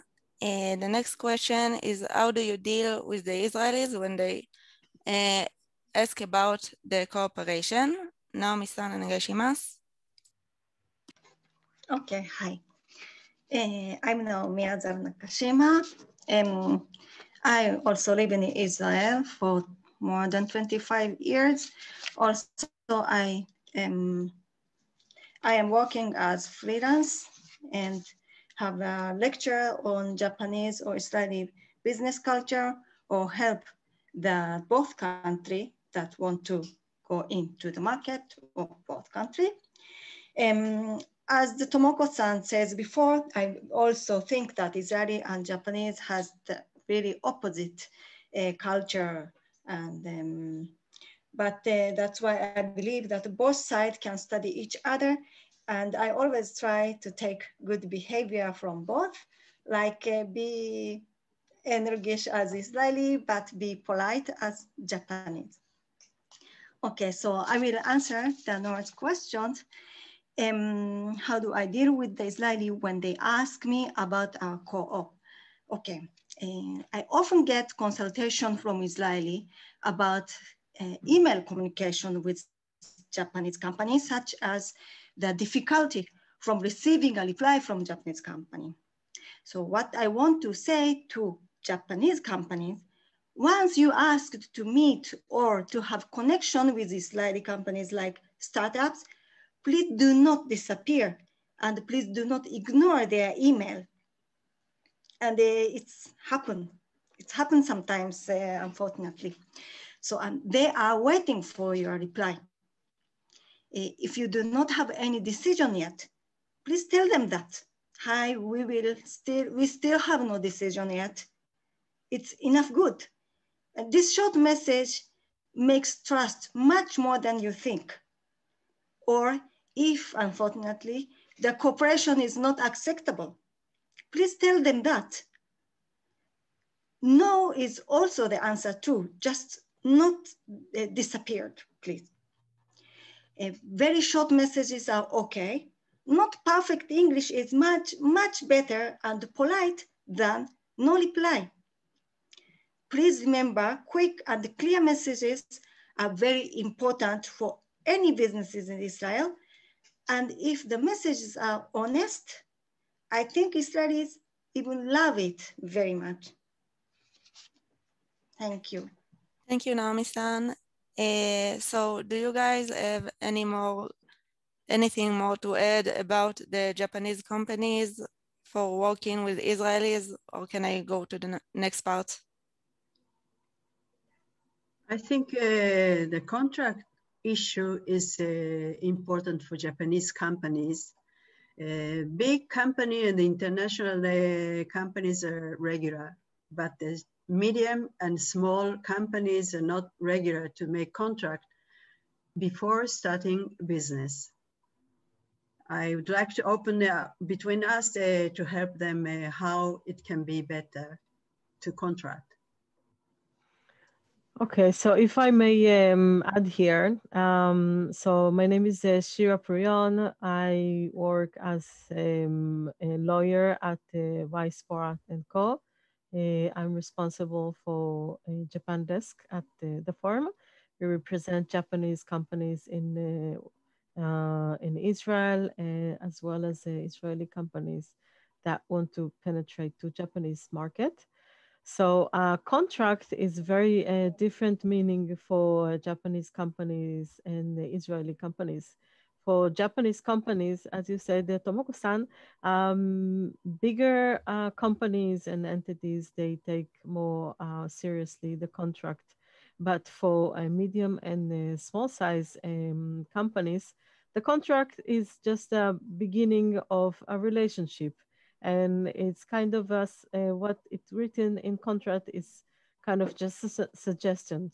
So the Israeli side, they very stick to what it's written in contract, but the Japanese companies, the Japanese partners, they said, okay, it's written in the contract, but we're just building our relationship. So if sometimes the situation changes, we can also change our business partnership conditions. And sometimes it makes it more difficult for Israeli partners. And also Israeli sides, they think of this contract also until the end of the collaboration. So if something happens, they will put all the matters. But that Japanese side, they see the partnership for very long term. And if something happened in the middle of the way, they will not go to break the contract right away, rather than maybe to go over and make up with the other side. Okay, thank you. Okay, thank you very much. And now the questions are for Israeli companies about how to enter the Japanese market. So the first question is, how do you prepare yourself for a meeting with a Japanese company? Tomoko-san, onegai shimasu.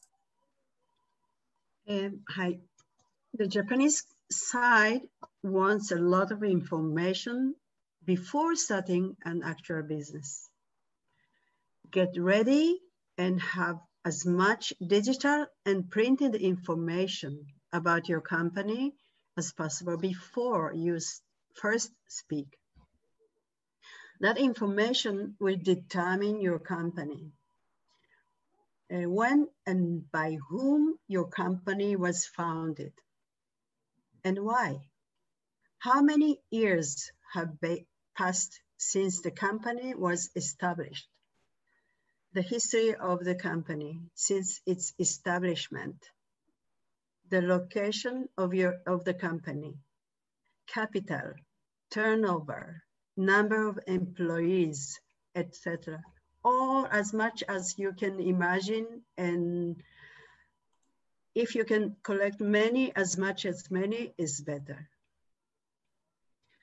And how long is your company over other companies in the same industry? Also, prepare who is your customer.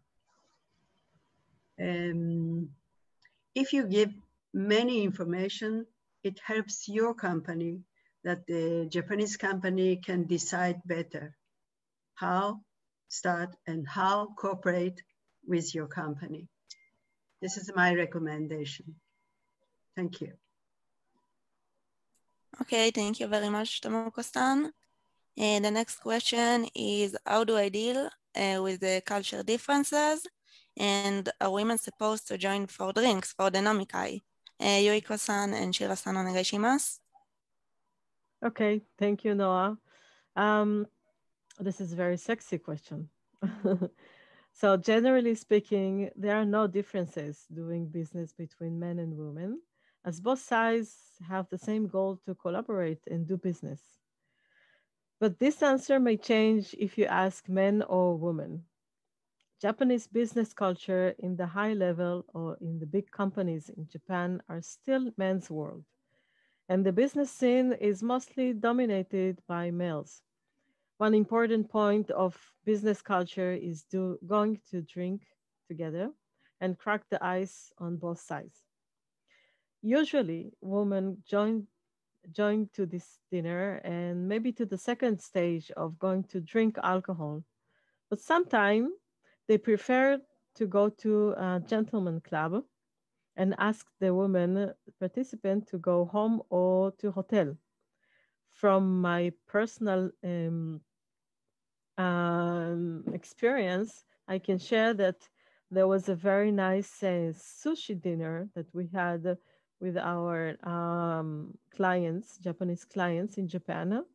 And after this dinner, they invited a taxi, and they just waited for me to go up to taxi and go to hotel, and they just continue to the second stage of going drinking alcohol. I guess it was in gentleman club. So I understand, and I just went to hotel. Yuko-san? Hi, thank you, Shira-san, for sharing your experience and your point of view. Something that I can add for also being female and a male, but first of all, having a dinner, lunch with Japanese people for business dinner or the beginning of the relationship for the business is very important. Also for Japanese doing business with Japanese. So I would say this is the opportunity for anyone, also female business professionals, to start the trustful relationship with the Japanese contact person or the group. So you can jump on this opportunity if you like. And if you feel that, as Shira-san said, that maybe some of the groups very much dominated by a male in Japan, certain business scenes, and you might feel that a little bit hesitance from the other party, maybe you are the one that can take the initiative and ask for suggestion for dinner, lunch, coffee, any like shared time is, I think, is very important. And also prepare yourself for subjects to talk about. I mean, you share the drinks or coffee or tea or karaoke, and you know, start trying to close the deal during those dinner is the other one extreme, which you want to avoid. On the other hand, you don't want to go to start talking about your very personal things during those things. So I guess you have to stay in the middle, more balanced, and you want to know what kind of life you have, what kind of person you are. The purpose of this meeting is to show who you are, how confident you are, how comfortable you are. Because at the end of this long courtship in the beginning, if everything goes well, you're the person who will be contacting. You will be the main contact person or dealing with technical questions or business issues with your Japanese counterpart. So the key words I would contribute here would be be mindful of cultural differences and being different gender, and stay professional, and but still be approachable, somebody that you can approach and then ask questions and consult. So these are the three things for take home from my contribution. Okay, thank you, Yoriko-san and Shira-san. And the next question is, why aren't Japanese asking any questions in meeting? Naomi-san, onegai shimasu. Hi. Before I start to answer that question, I just want to add something about the question that we talked before just right now, about woman, if it's better to go to nomikai and everything. Like, we talk about it a lot before we start this panel discussion, and things that I think that the environment for the Japanese woman in the business world is not easy. It's very, very complicated. And I can't say nothing just right now in short sentence. It's very long story. And we didn't have any one answer. But I just want to, it's before the International Women's Day soon. And I want to say for the Japanese and also Israeli woman, as one of the members of AgriFoodTech, I like to see the Japanese woman will also come to Israel and to be the important person in the business. For that, I like to really support each other and try to help each other. That's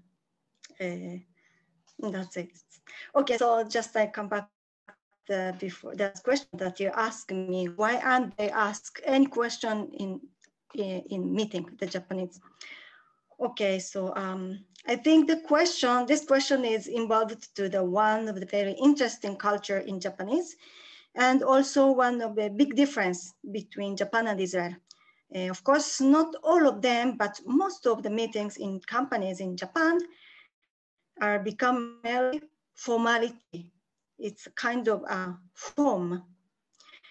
They have decision outside of the working time, such as nomikai, that we are talking about it here, or important questions are already asked and answered at the time of nemawashi, which is the kind of preparation for the new project or a new decision that is very popular things to do in Japanese company.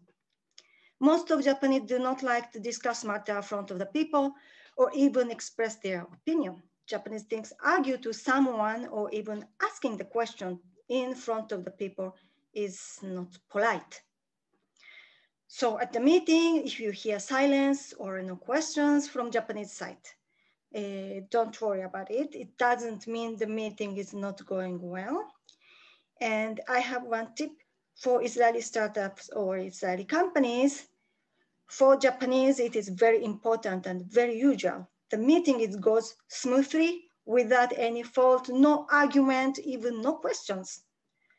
So I know for Israeli, the meeting is placed to discuss, talk, ask the question, and even argue each other.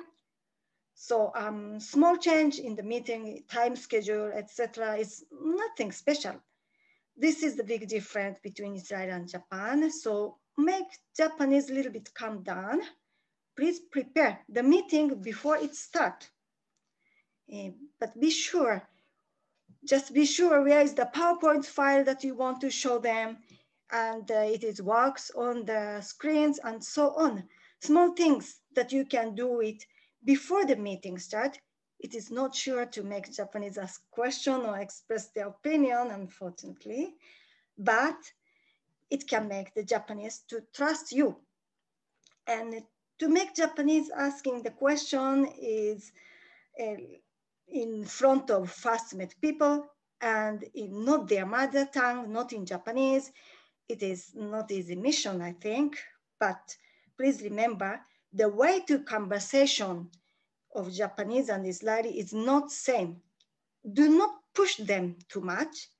Pull them softly and gently.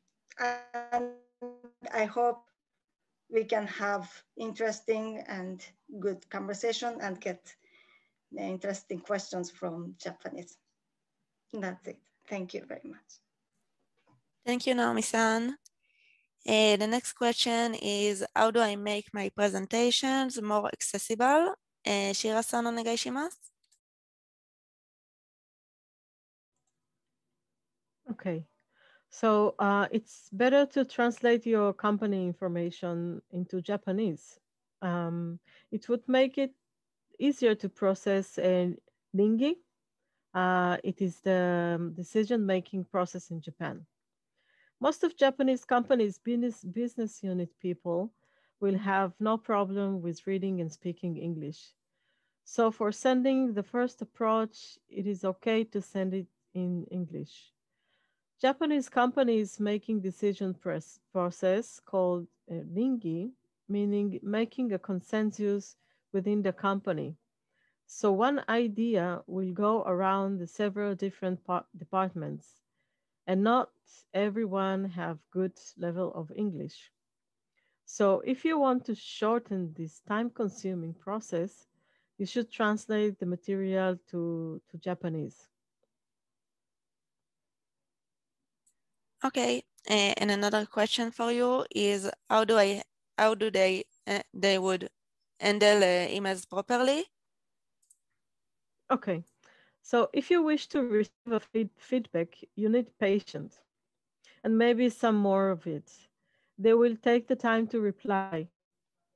They will need time for doing homework and we do it consulting with other departments. The contact person does not have the mandate to give any comments on the meeting in regards to the material you have sent, because he does not want to take a responsibility of his action. He needs the other end in the company to give the final decision. Pushing them to receive a feedback right after the meeting is pointless.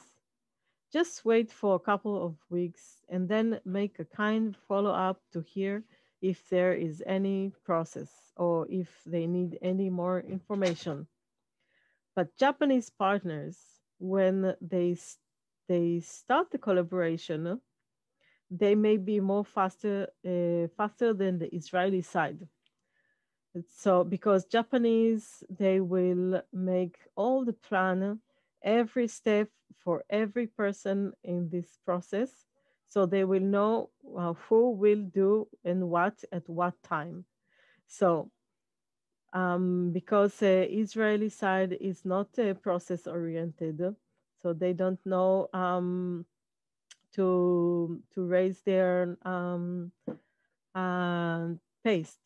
So sometimes the Japanese side will ask so many questions and they want to go forward when the Israeli side is sometimes not ready for the Japanese market of the perfect demand of the product, because Israeli side, they can go to the market with some bags and so be prepared to Japanese market. And I just want to add that to go to a Japanese market, it is a tip for Israeli side. You need to prepare to go to Japanese market, and sometimes you need someone to know how to penetrate to Japanese market. So I recommend to take someone and consult them. Thank you. Okay, thank you, Shira-san.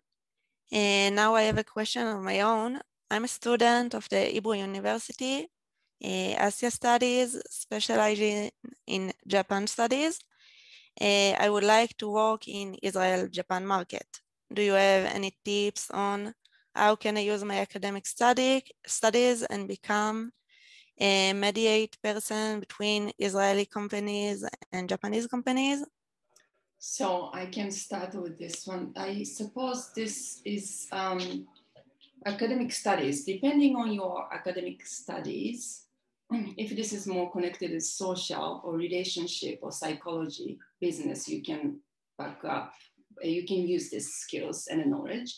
If it's more specific, maybe your academic studies focused on medicine or medical, and this is the course of line that you want to persuade, and then you can also, there's a field actually, medical technology field going on, a lot going on between Japan and Israel. So first of all, you can start as a general, or you can focus on backed up with your specific background in your academic experience.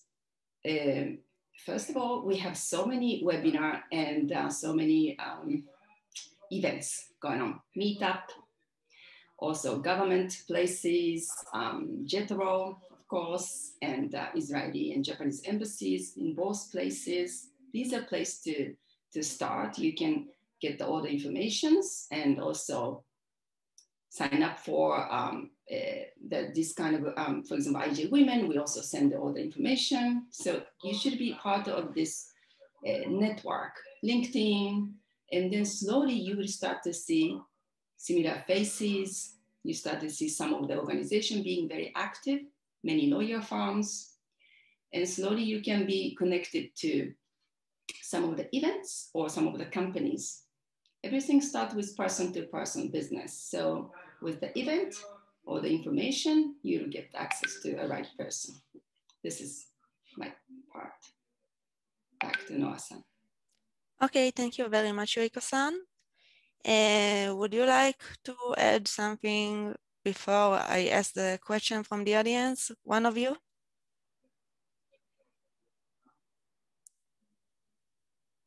No? Okay. So the first question is, what would be the best way to make personal friendly relationships with Japanese business people?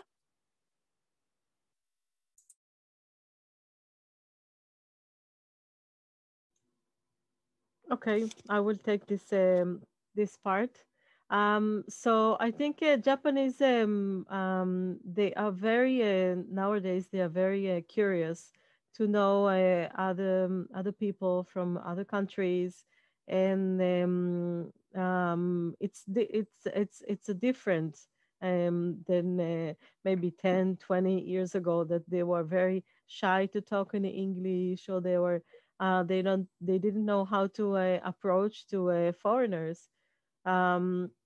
So I think just you can invite after the meeting to go to drink a coffee, maybe to ask what is their hobby. Not asking personal questions, but to ask about their hobby is a very good way to get close to the other person. And maybe if you are in a business trip in Japan and you have a free time on the weekends, maybe, or after the meetings, you can invite your Japanese partner to go to maybe to trip, to a small sightseeing together. I think you can very freely ask the Japanese person, or if they are in their business trip in Israel, so you can also invite them to enjoy time together. Okay, thank you, Shira-san. And the next question is, can I share personal details about myself when I'm making business with Japanese companies, or it might be considered rude? Can you repeat the question again, Noah-san? Yes. Can I share personal details about myself when I'm making business with Japanese companies, or it might be considered rude? I can start with and pass it on to another IJ Women members, but first of all, it's a little bit limited information. So personal information means your personal telephone number or email besides your business information. Is this the situation? I think it depends. Not all people the same, and our situation is different. Not so one answer. Yeah, so we can hypothetically, well, doing any other businesses, I think it's no exception with Japanese or Israeli. I think you need to be mindful, depending on the situation, and also depends on your personal, what is your,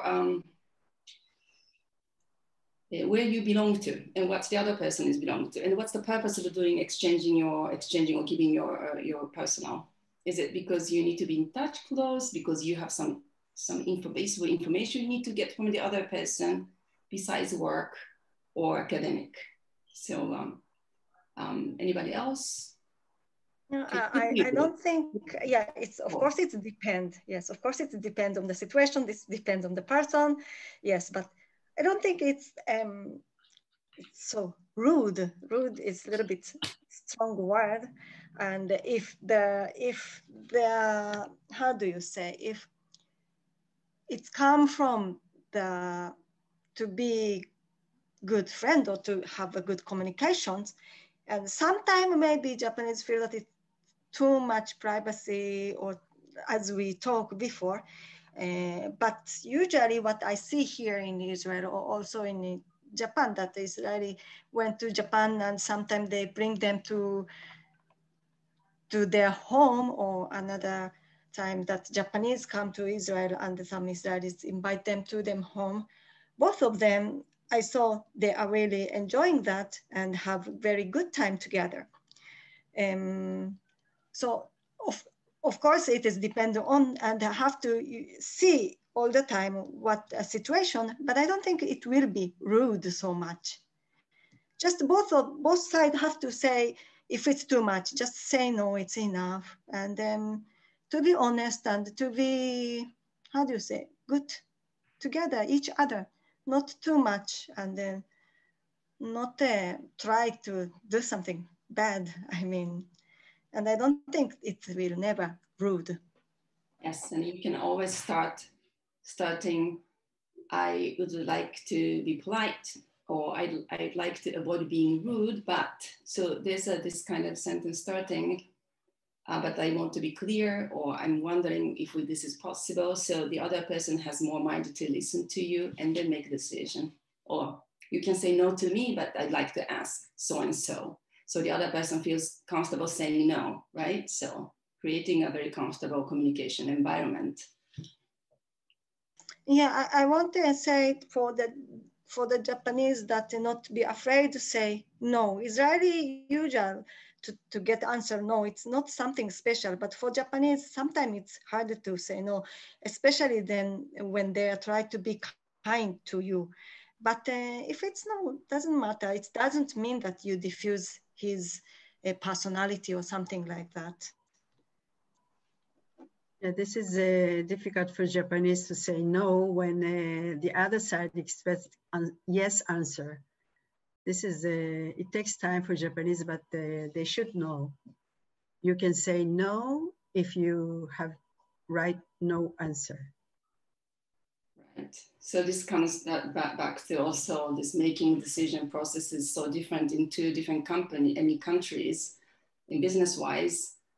In Israel, each person might be given a certain level of authority to be able to decide and proceed with the project. Whereas in Japan, as the company size grows, it's a process, internal process they need to go through to get yes or no or hold about the project. So that's why it's good to be clear for Japanese side to be for Israeli that, for example, I'm doing scouting for so and so. Timeline could be maybe not soon or long term, or I'm not the decision maker, so please give us some time. So this small line might be help to set the expectation with Japanese Israeli companies.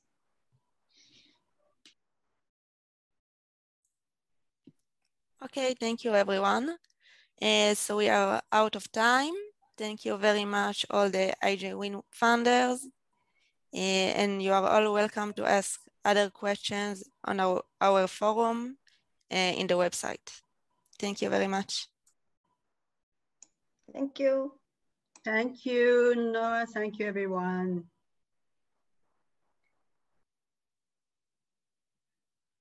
Thank you very much for your inputs and insights. It reminds me that 3 months ago, we had this panel discussion at the Hebrew University with alumni that working in Japan, established their own business in Japan. And I think that the main conclusion, what everyone says, is that you must know the culture if you want to have business, if you want to have good relations. And you just proved that the most important thing in business between two nations is an understanding of the culture.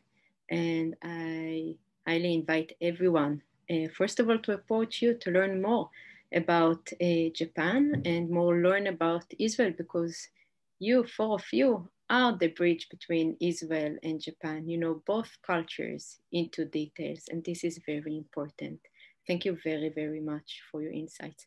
And now I will invite Sharon Almog, IJ Win member, to have the last, but not least, interview with Parliament member Miki Khaimovich. Sharon, the stage is yours. Thank you, Adas. Hello, Ms. Khaimovich. Hello, hello, hello, everybody. I would like first to apologize that I wasn't here before, but due to a very emergency discussion I had in my committee regarding terrible pollution in our sea in the last 2 weeks, and I apologize for that. And I'm really happy to be here. I'm a big fan and admirer of Japan, of the culture and everything, including the food. So I'm very happy to be here. Thank you so much. Really, we much appreciated that you decided to join like later on, not on a schedule. I'm really appreciate it. So earlier today, we had a discussion panel with the vegan-friendly CEO Omri Paz and with Dikla Montague from the Kitchen Hub. And we discussed about activism and the triangle of legislation, business and society, and the communication between the sides. So you're coming from the legislation side, of course. And maybe I would like to introduce you again. I did it on the other panel, but you were not there. So now I'd like to introduce you again. So Ms. Miki Khaimovich, Israeli Member of Parliament, Chair of the 23rd Knesset's Interior and Environmental Protection Committee, former journalist, TV news anchor, and activist leader for the environment and animal rights. Previously, she launched Meatless Monday in Israel and oversaw its adoption in numerous corporations, organizations, and agencies. You did a lot, really a lot. Thank you. And still do. I intend to do more. Yeah. Inside the Knesset or from the outside. You can always make an influence. Thank you so much. So let's go to the first question. What are the main difficulties in legislation when it comes to environmental protection? What's happening in the world in regards? Which countries have a good model in your opinion? Well, one of the main problems regarding environmental protection in Israel is the structure of the Israeli government. We have the Ministry of Environmental Protection, which is one of the smallest ministries in the government. I just came from this discussion that we have, and it was one of the proofs that we don't have enough manpower, we don't have enough budget to deal with such a pollution, a big pollution that we have now in the sea. This is one of the biggest problems. So it's a matter of budget and surely manpower. And it's also, you know, for many years to be the minister of the environmental protection was like not a very wanted position, because it's considered to be a very small office, and it shouldn't be like that. It should be the opposite. As my point of view is that it's one of the most important offices in the government regarding especially what we are facing, the climate crisis. Exactly. I would think it's like so attractive. And me too. This is why I entered politics, and was my aim. I wanted to be the minister of environment, but unfortunately, you know, in politics you don't always get what you want, so I ended being the chairman of the committee, which was also a very strong position to do the different legislations and the other moves that I could, but unfortunately it was a very short time, and I have so much more things that I wanted to do that I didn't have the time to do. But if we're talking about, well, I'm not sure that I can really, you know, and I really don't know how all the countries in the world are dealing with environmental issues.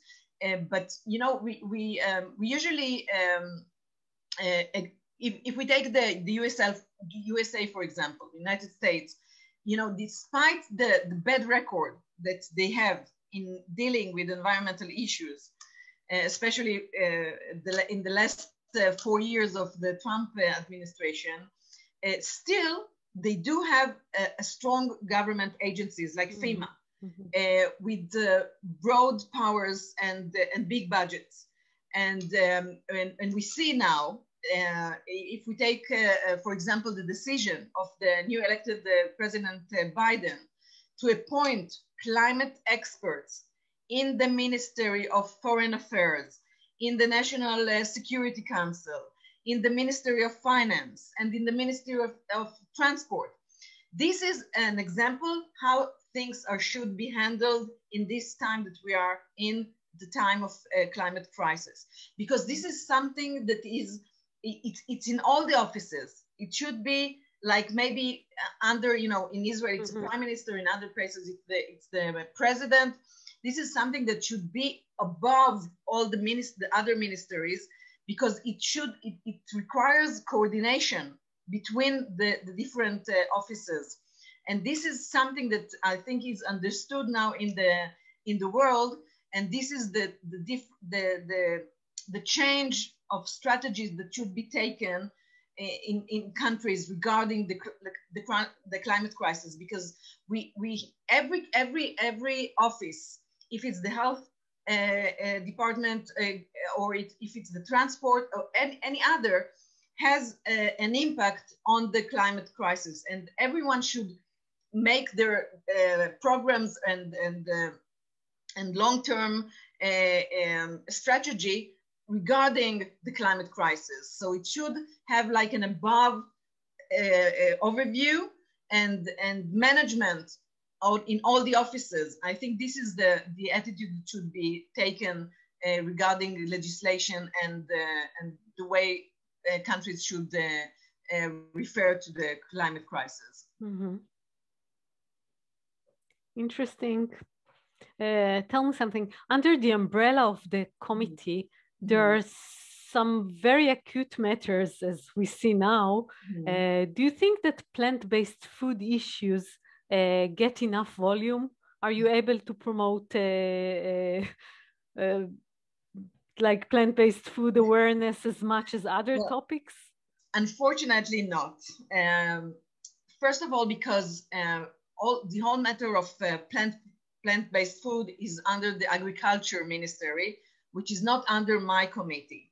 And but since I'm a very known vegan in Israel and spoke a lot about it everywhere I go, and still asked about it every time I'm interviewed.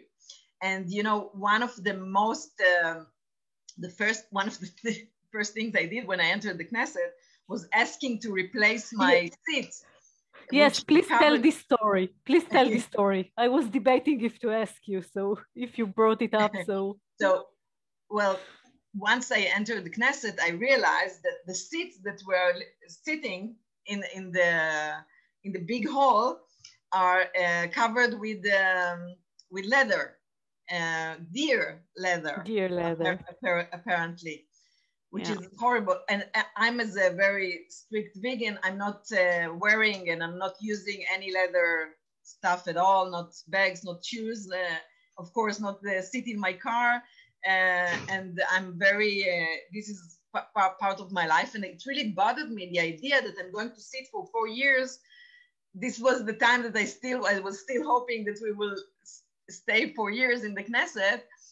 But so I applied to the chairman of the Knesset and asked him to replace the cover of the seat with artificial leather, that it will look the same, you know, because we know that you can find artificial leather in all kinds of very good quality. Mm-hmm. And you know, it's a matter of, it's like a belief. It's like, and I thought that, and I even offered to pay for it from my money. So they even not, but I got, they refused to do it. Refusal. And it was, you know, I got a lot of media attention. Then some people mocked me and some people said, what is she dealing with? It's not important. But I think that's something that you believe in. And if you're going with it, so you should stand by it. And for me, it was important. Yeah, and it raises up some awareness. And exactly. So it was discussed a lot. And I think, yes, one of the good things that happened with it was that people became aware, because people really don't really exactly think about when they sit on a chair or a sofa, and they really don't think what is it made of.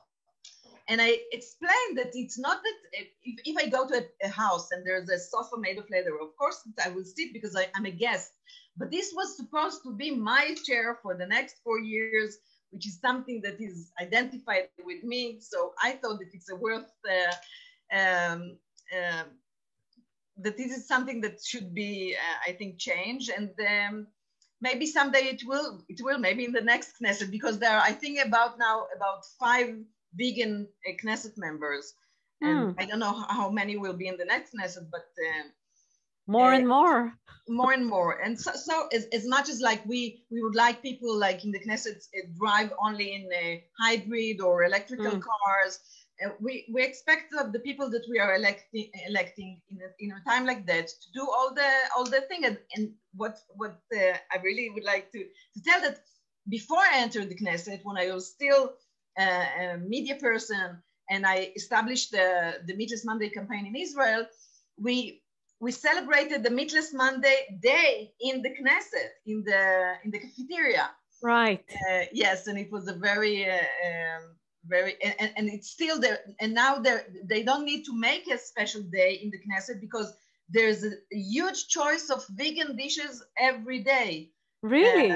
Yes, as I can tell you from personal experience, I don't have any problem as a vegan to eat and eat good in the cafeteria of the Knesset. There's always a really wide variety of vegan choices. And this is amazing. That was changed in the last few years. Yes.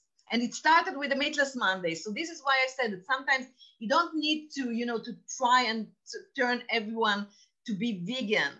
But even if they lower the consumption and they get to know that plant-based food is tasty, is healthy, it's easy, it's like, you put the foot in the door and then it's the idea is spreading. True. Well, what is your ideal picture, let's say, for 5 years from now?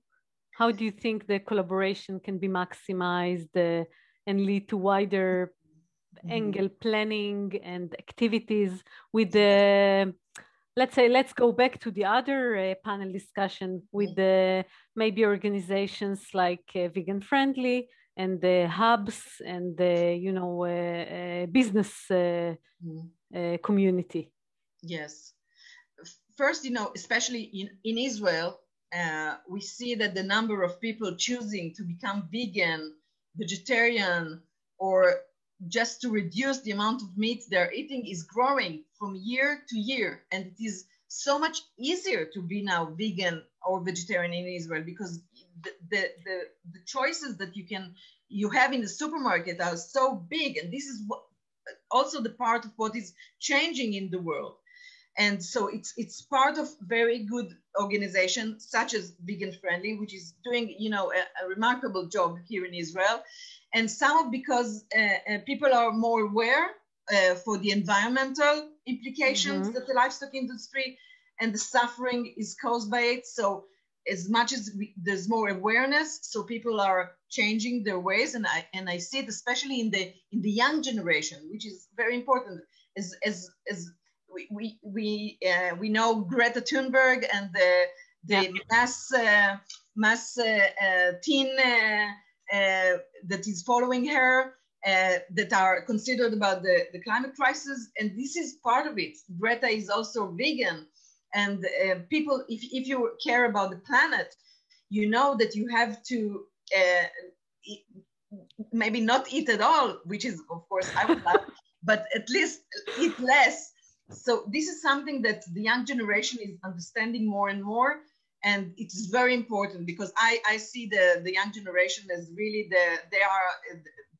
they will make the change. And you know, there have been in the last years very popular documentaries that were shown in Netflix, like the Game Changers, that show that people can be very, you know, athletes and top athletes and the sports people, and be vegan.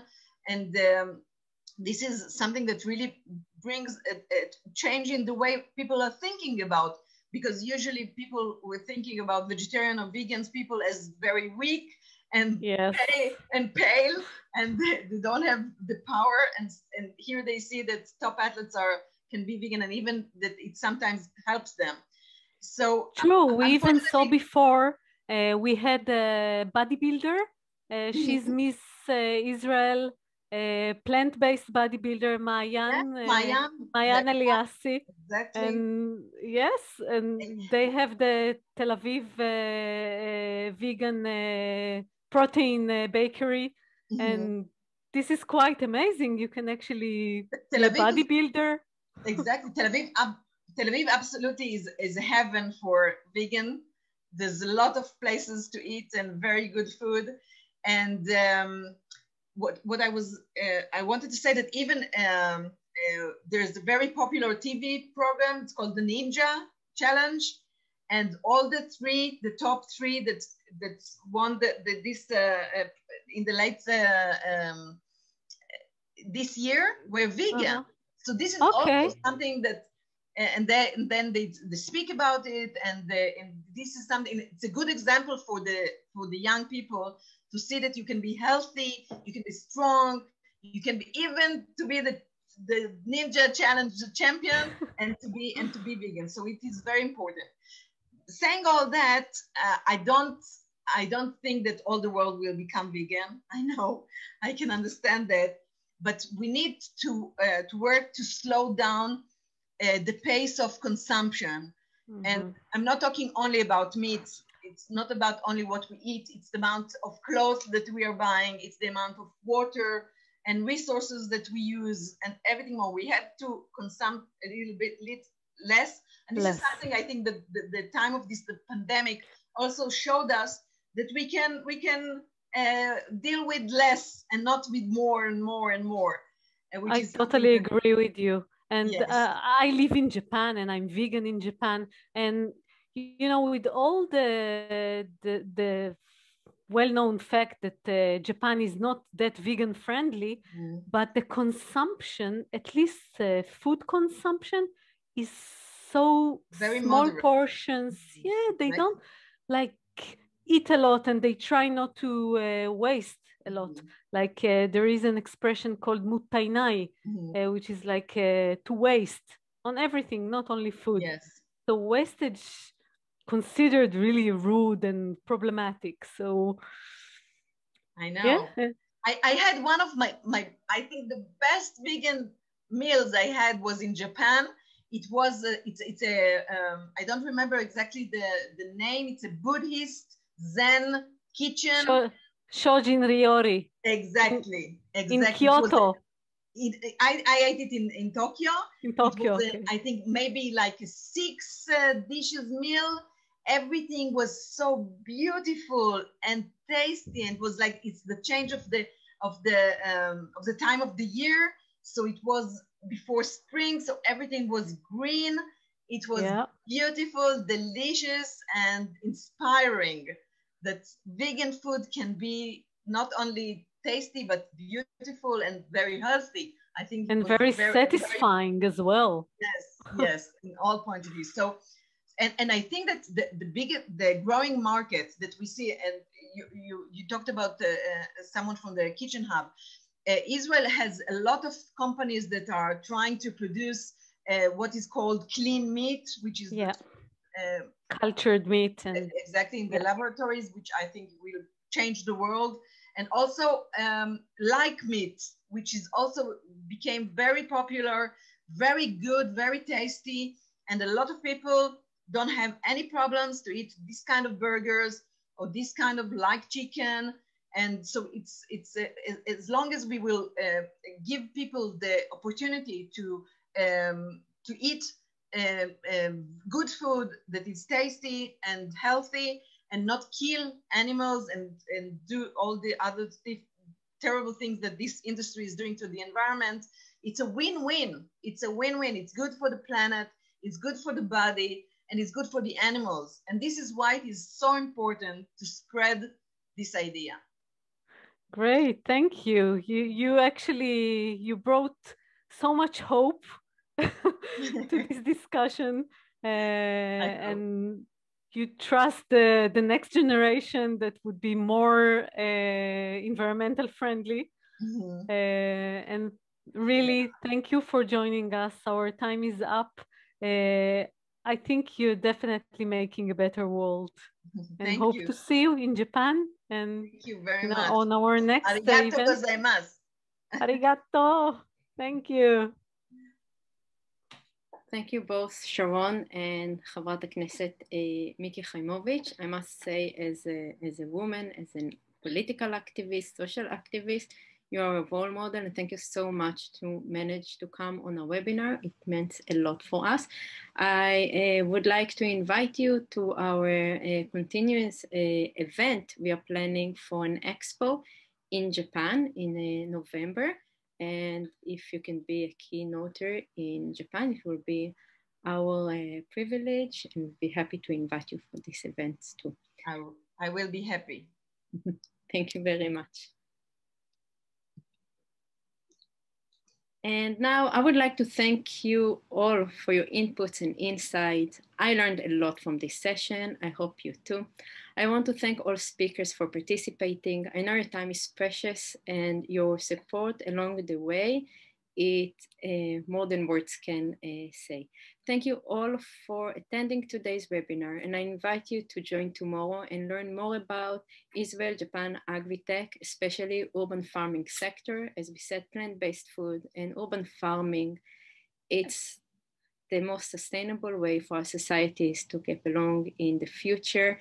And we need to leave something for the next generations. And this is how we start with collaborations. So we invite you to join us tomorrow too. And thank you so much for joining our webinar. We know it's a bit longer than usual, but as you see, all of our speakers are very enthusiastic, and we wanted to hear them all. Thank you very much. We will leave the floor open for questions if you have, and we will answer them on our forum in our website. We will send all attendees, all people that register, an email with all the links to where you can find contact person, where you can find the answers for your questions on the forum, and of course for our future events. Thank you very much for participating today, all speakers, all attendees. It's not taken as granted at all. Thank you very much, and have a nice day for those that are in Israel, and a good night for those that are in Japan.